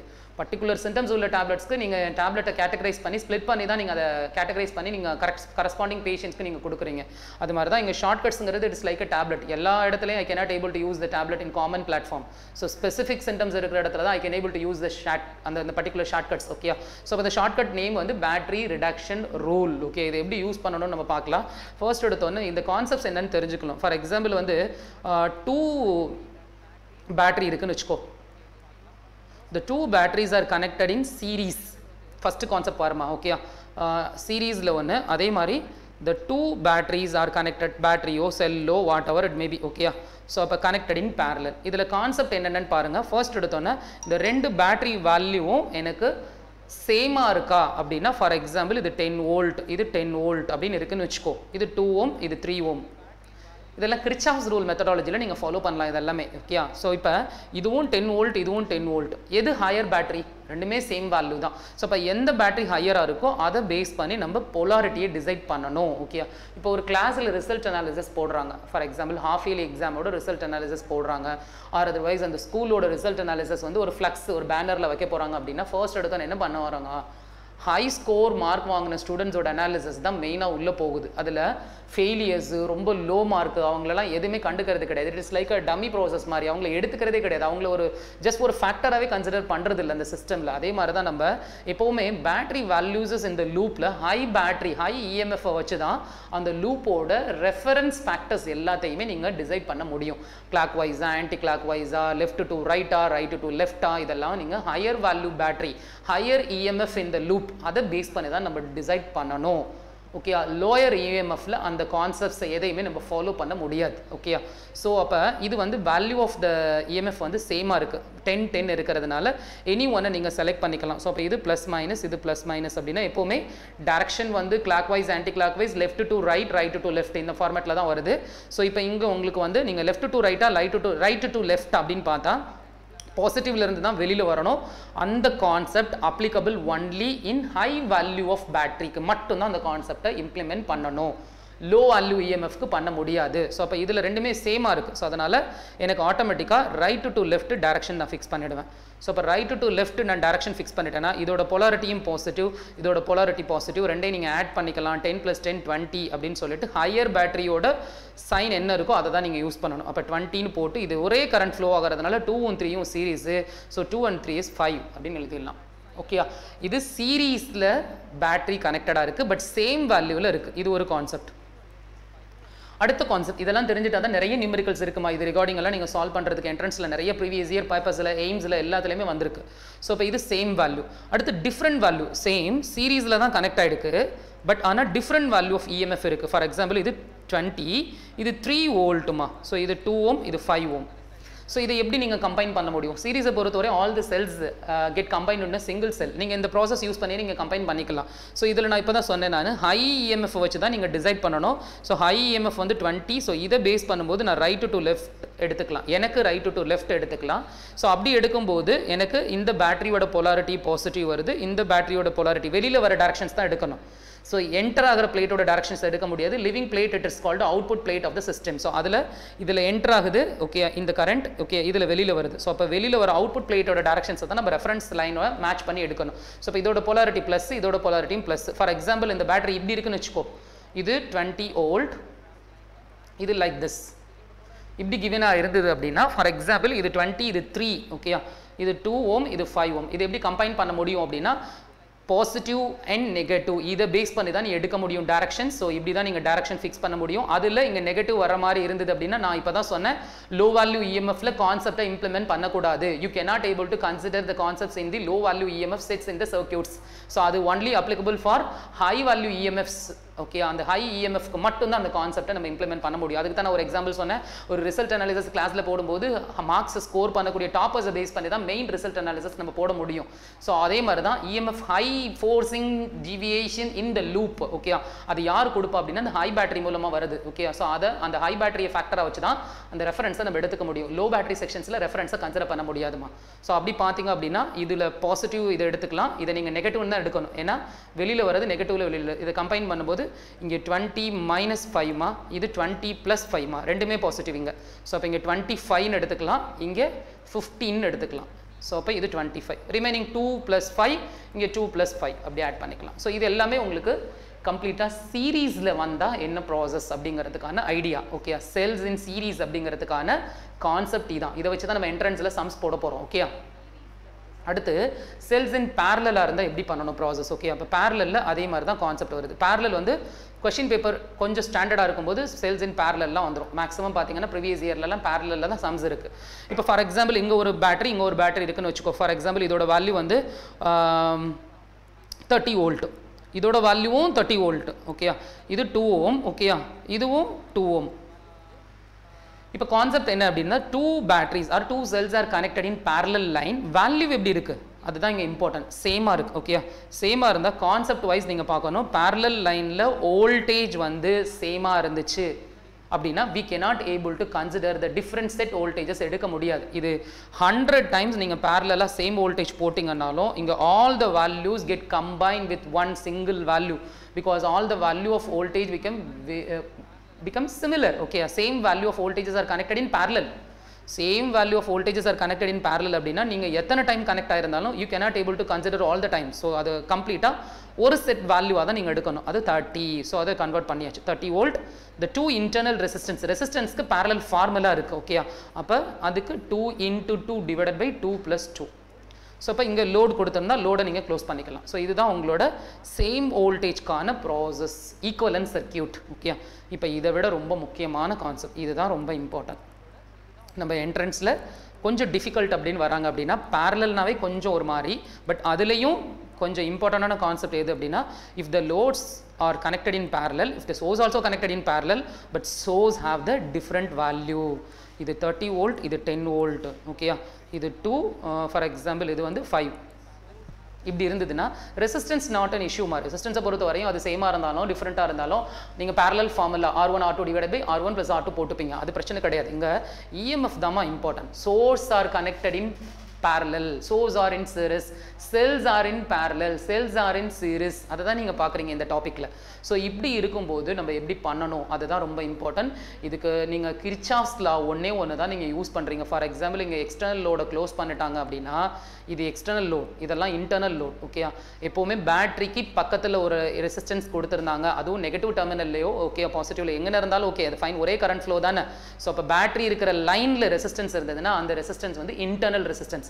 பேட்டரியே இல்லாத ஒரு பிரான்ச் செப்பரேட் லைனாக அதில் சோர்ஸ் இல்லாமல் வெறும் லோட் மட்டும் இருந்தால் அந்த லோடை தான் நம்ம எக்ஸ்டர்னல் லோட் அப்படின்னு எடுத்துக்கலாம். ஓகேயா, ஸோ இப்போ இந்த சர்க்யூட்டில் நீங்கள் கரண்ட் த்ரூ நீங்கள் எக்ஸ்டர்னல் லோடு தான் மெயின், அவங்க தான் ஹை ரெசிஸ்டன்ஸில் போகிற கரண்ட்டை தான் நம்ம செக் பண்ணி ஆகணும். ஓகேயா, ஸோ அப்போ இதில் போகிற கரண்ட்டை நீங்கள் கால்குலேட் பண்ணணும் அப்படின்னா நீங்கள் லூப்பாக ஸ்ப்ளிட் பண்ணுவீங்க. இதை ஒரு லூப்பாக எடுத்துக்குவீங்க, இதை இன்னொரு லூப்பாக எடுத்துக்குவீங்க.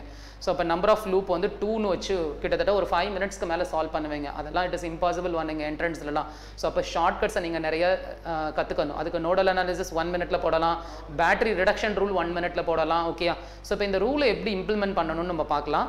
இந்த பேட்டரி ரிடக்ஷன் ரூலை நீங்கள் இம்ப்ளிமெண்ட் பண்ணணும்னா பேட்டரி வேல்யூ டிஃப்ரெண்ட்டாக இருக்கணும். ஃபஸ்ட்டு டிஃப்ரெண்ட்டாக இருக்கணும். பட் பேட்டரி வேல்யூ எப்படி கனெக்ட் ஆகிருக்கணும், பேரலாக இருக்கணும். ஸோ இங்கே பேரலாக இருக்குது, பேட்டரி வேல்யூ பேரலாக இருக்குது.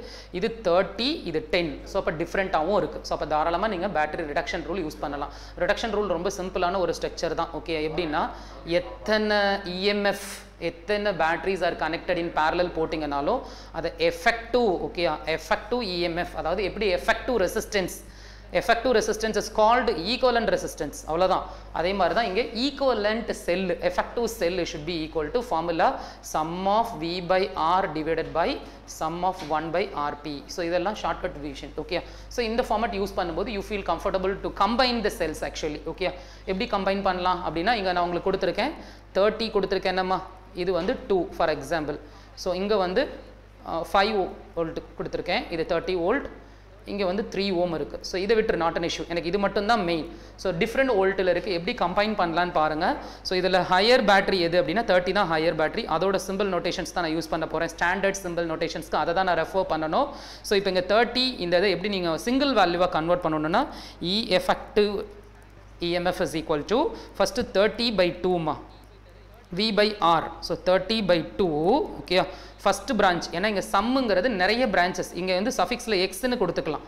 இந்த எக்ஸ் எதை இண்டிகேட் பண்ணுதுன்னா நம்பர் ஆஃப் பிரான்ச்சஸ் 1, 2, 3 எத்தனை பிரான்ச்சஸ் வேணாலும் இருக்கலாம். பட் அந்த பிரான்ச்சில் யார் இருக்கணும், சோர்ஸ் கண்டிப்பாக இருந்தாகணும். ஏன்னா நீங்கள் போட்டுட்டு இருக்கிறது இன்டர்னல் ரெசிஸ்டன்ஸில் தான் ப்ராசஸ் பண்ண முடியும், லோடை நீங்கள் டிஸ்டர்ப் பண்ணவே முடியாது. ஓகே, ஸோ அப்போ இங்கே தான் உங்களுக்கு சோர்ஸ் இருக்குது, இன்டர்னல் ரெசிஸ்டன்ஸ், சோர்ஸ் இருக்குது, இன்டர்னல் ரெசிஸ்டன்ஸ். இந்த பிரான்ச்சஸில் தான் இந்த ஃபார்முலாவை நீங்கள் இம்ப்ளிமெண்ட் பண்ண முடியும். நான் சொன்ன மாதிரி இந்த லோடை எப்போவுமே நீங்கள் டிஸ்டர்ப் பண்ண முடியாது. ஓகே, ஸோ அப்போ இங்கே 30 by 2 ஃபஸ்ட்டு பிரான்ச் வந்து 30 by 2 முடிஞ்சிருச்சு. செகண்ட் பிரான்ச் எவ்வளோ இருக்குது, 5 by 3 plus 5 by 3. So second branch value V by R, V by R முடிஞ்சா. So some of V by R, ரெண்டு பிரான்ச் க்ளோசிங் 1 by RP, அந்த particular பிரான்ச்சஸோட parallel resistance, அதுதான் ரொம்ப important. So அது 1 by ஃபார்மெட்டில் இருக்கணும். So 1 by 2 plus 1 by 3. So இப்போ E effective is equal to 30 by 2 plus 5 by 3.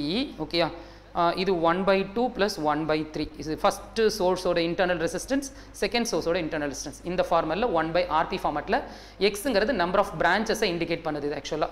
So இந்த number of branch என்னென்னா இங்கே வந்து எக்ஸ் இஸ் ஈக்குவல் டு 2 அப்படிங்கிற ஒரு கான்செப்ட்டில் இருக்குது. ஏன்னா இது ஒரு பிரான்ச், இது ஒரு பிரான்ச். அப்போ எக்ஸ் ஈக்குவல் டு 2. ஓகே, 2 அப்படிங்கிறது இந்த கிவன் சர்க்யூட். இதை சால்வ் பண்ணிங்கன்னா எஃபெக்டிவ் தெரிஞ்சிடும். ஸோ அப்போ உங்களுக்கு இதோட இன்டர்னல் ரெசிஸ்டன்ஸ் வந்து 2 into 3 divided by 2 plus 3 வந்துடும். ஸோ உங்களுக்கு ஃபைனலாக கேபிட்டல் ஆர் லோடு கிவன் கொடுத்துருப்பாங்க. அதோட வேல்யூ வந்து ஃபார் எக்ஸாம்பிள் வந்து ஒரு 5 ஓம் இருக்கும். இது நியர்லி பார்த்தீங்கன்னா ஒரு 3 ஓம் வந்துருச்சுனாவே நம்ம கொஞ்சம் இந்த இன்டர்னல் ரெசிஸ்டன்ஸ்லாம் செக் பண்ணணும். லோவாக இருந்தால் விட்டுறலாம். பட் இதுக்கு லோடு எக்ஸ்டர்னல் லோடுக்கு ஈக்குவலாக வரும்போது we have to check the internal resistance, because நீ செக் பண்ணலன்னா சர்க்யூட்ஸ் கெட் எஃபெக்டட், ஃபயர் ஆக சான்ஸ் வந்துடுது. ஓகே, ஸோ அப்போ சர்க்யூட்கான சேஃப்டி லெவல் குறைஞ்சிடுது. ஸோ இப்போ இந்த மெத்தடாலஜிலாம் நீங்கள் கால்குலேட் பண்ணுறது மூலமாக தான் யூஆர் ப்ரிவென்டிங் த எலக்ட்ரிக்கல் சர்க்யூட்ஸ். ஓகே, ஸோ அப்போ இங்கே நம்மளோட இந்த இ எஃபெக்ட் நீங்கள் கால்குலேட் பண்ணுற சிங்கிள் வேல்யூ வந்துடும். ஓகே, ஸோ இப்போ பேட்டரி, அதாவது cells R in different voltages are different EMF அப்படின்னா இந்த ரிடக்ஷன் ரூல், அதாவது பேட்டரி ரிடக்ஷன் ரூல், செல் ரிடக்ஷன் ரூலுங்கிற இந்த கான்செப்டை நீங்கள் யூஸ் பண்ணி டிஃப்ரெண்ட் வேல்யூவாக இருந்தால் அதை சிங்கிளாக நீங்கள் கன்வெர்ட் பண்ணுறது மூலமாக யூ ஃபீல் கம்ஃபர்டபுள். ஸோ இதுக்கப்புறம் நீங்கள் ஃபர்தராக கரண்ட் கால்குலேட் பண்ணுறது நம்ம டெரிவேஷன்ஸ் உங்களுக்கு எக்ஸ்பிளைன் பண்ணல. இப்போ I ஈக்குவல் டு இது வேல்யூ வந்து ஒரு 10 வோல்ட் இருக்குன்னா 10 volt divided by 2 resistance, external resistance and internal resistance. இது 5 அப்படின்னா இது 3. ஸோ அப்போ 5 + 3 is equal to 10 divided by 5. It is equal to 2 ampere அப்படின்னு நீங்கள் கரண்ட்டை க்ளோஸ் பண்ணிடலாம். இந்த சர்க்யூட்டை சிம்பிளிஃபைடாக நீங்கள் க்ளோஸ் பண்ணலாம். Okay, fine. இதான் வந்து cells is connected in series and parallel methodology. ஓகேம்மா, ஃபைன். ஸோ இன்றைக்கி கிளாஸ் வந்து 3:30 ஆகிடுது. ஸோ இன்றைக்கி இது ஃபினிஷ்டு. ஓகே, எனக்கு இன்னும் ஒரு 10 to 15 மினிட்ஸ் மட்டும் நெக்ஸ்ட் கிளாஸ் எனக்கு வேணும். ஓகே, ஸோ அதில் இந்த டாபிக் ரிகார்டிங் எல்லா கான்செப்ட்ஸும் ஃபினிஷ். ஒரு 2-3 நியூமரிக்கல்ஸ் மட்டும் எப்படி நம்ம அப்ரோச் பண்ணணும் அப்படிங்கிறத நம்ம பார்க்கணும் ஆக்சுவலாக. ஸோ அது ஒன்றுமே இல்லை, nothing is there, simple. Okay, இந்த ஜஸ்ட் இந்த மாதிரி பேட்டரிஸ் இன் சீரீஸாக இருந்தால் எப்படி இருக்கும், பேட்டரிஸ் இன் பேரலாக இருந்தால் எப்படி இருக்கும், அதில் கரண்ட் எப்படி நம்ம போடுறோம், இந்த டெரிவேஷன்ஸ் நான் உங்களுக்கு ப்ரீவியஸாக தியரி எக்ஸ்பிளைன் பண்ணல. ஸோ அதே கான்செப்ட்டில் அந்த ஈக்குவேஷனை ஃபார்ம் பண்ணணும். ஒரே நியூமரிக்கலில் சீரீஸ் அண்ட் பேரலல் ரெண்டு பற்றி சொல்லியிருப்பாங்க. இதுக்கு ஒரு ஈக்குவேஷன் வரும், இதுக்கு ஒரு செப்பரேட் ஈக்குவேஷன் வரும். இது ரெண்டையும் நீங்கள் ரீசால்வ் பண்ணணும். Elimination method, equation elimination method. For example, 4x plus 2y is equal to 4 and 5x plus 3y is equal to 8. இதில் வந்து நீங்கள் source EMF, internal resistance R and external resistance in the circuit R. அப்போ E small r capital R இது எல்லாத்தையும் நீங்கள் இங்கே ஃபேக்டர்ஸாக வச்சு x y zங்கிற இடத்துல ஃபேக்டர்ஸாக வச்சு எலிமினேஷன் மெத்தடில் ஈக்குவேஷன்ஸை நீங்கள் கம்பேர் பண்ணி you are getting the values, EMF ஓட value, internal ரெசிஸ்டன்ஸோட value, load ரெசிஸ்டன்ஸோட value நீங்கள் இந்த டாபிக் நம்பர் 3ல நீங்கள் கால்குலேட் பண்ணலாம். ஸோ அது பேசிஸ் ப்ராப்ளம்ஸ் வந்து நம்ம நெக்ஸ்ட் கிளாஸ் பார்த்துட்டு லாஸ்ட் டாபிக் நம்பர் 4 வந்து ஜஸ்ட் ஜென்ரல் டெஃபினிஷன்ஸ் தான். கரண்ட் என்ன, ட்ரிஃப்ட் வெலாசிட்டினா என்ன, அதை பற்றின ஒரு ஜென்ரல் ரிவ்யூஸ் கொடுத்துட்டு நான் லாஸ்ட் கிளாஸில் ஒரு டாபிக் நம்பர் 3 and 4 ரிலேட்டடாக ஒரு few numericals, it will take 15 to 20 minutes. So அதுக்குள்ளே நான் உங்களுக்கு அந்த யூனிட் ஃபினிஷ் பண்ணிவிட்டு நெக்ஸ்ட் சாப்டர் வந்து நெக்ஸ்ட் யூனிட் இன் 12th, ஏன்னா 12th நம்ம ஃபினிஷ் பண்ணலாம். ஏன்னா ஃபிசிக்ஸில் ஹை வெயிட்டேஜ் லெசன்ஸ் எல்லாமே 12th தான் இருக்குது. ஸோ அதனால் 12th நம்ம கான்சன்ட்ரேட் பண்ணலாம். ஓகே, ஸோ அப்போ நெக்ஸ்ட் லெசன் இந்த கரண்ட் எலக்ட்ரிசிட்டியை பேஸ் பண்ணி இதோட கான்செப்ட்ஸ் எல்லாமே நிறைய ரீகலெக்ட் ஆகக்கூடிய நெக்ஸ்ட் யூனிட் வந்து ஆல்டர்னேட்டிங் கரண்ட். ஸோ அது நெக்ஸ்ட் கிளாஸே நான் உங்களுக்கு ஸ்டார்ட் பண்ணி ஒரு 50% ஃபினிஷ் பண்ணிடுறேன். Okay, so we have a less time to practice the numericals. You try to practice more number of numerical with help of the standard text books and class work notes. Okay, class work note, homework problems எல்லாம் கொடுக்குறேன்ல, அது எல்லாத்தையும் நீங்கள் just practice பண்ணுங்கள். If you have any doubts WhatsApp குரூப்பில் update பண்ணிடுங்க. Okay, fine, nothing is there. Last 1 minute, last கிளாஸில் one more problem ஒரு homework கொடுத்துருந்தேன். மோட்டர் எஃபிஷியன்சி சம்திங் ஏதோ கொடுத்துருந்தேன். அதுக்கு same formula P is equal to I square R. இந்த power வந்து நீங்கள் ஜஸ்ட் இன்புட் பவராக நீங்கள் இமேஜின் பண்ண போகிறீங்க. So efficiency is equal to, உங்களுக்கு ஃபார்முலா இருக்குது, efficiency is equal to output power divided by input power. So அப்போ இங்கே P in equal to efficiency into output power நீங்கள் போட்டுடலாம். So efficiency given, output power உங்களுக்கு கிவனாக இருந்தது. ஸோ அதுக்கு input பவரில் போட்டுடலாம். ஸோ இப்போ input is equal to current given, resistance of the motor coil நம்ம கேட்டிருந்தேன். ஸோ இந்த ஃபார்மேட்டை வச்சு நீங்கள் சால்வ் பண்ணிக்கலாம். ஓகே, ஸோ அதனால் கொஞ்சம் you try to practice more number of numericals. If you have any doubts please update in the class rooms. Okay, fine. இன்றைக்கி class வந்து நம்ம இதோட க்ளோஸ் பண்ணிக்கலாம். நெக்ஸ்ட் கிளாஸ் வந்து நெக்ஸ்ட் வீக்கில் நம்ம இதை கொஞ்சம் பார்ட் இருக்குது, அதை ஃபினிஷ் பண்ணிவிட்டு then to concentrate in new units alternating current நம்ம ஸ்டார்ட் பண்ணிடலாம். Okay, fine. ஓகே, தேங்க்யூம்மா. Next section over.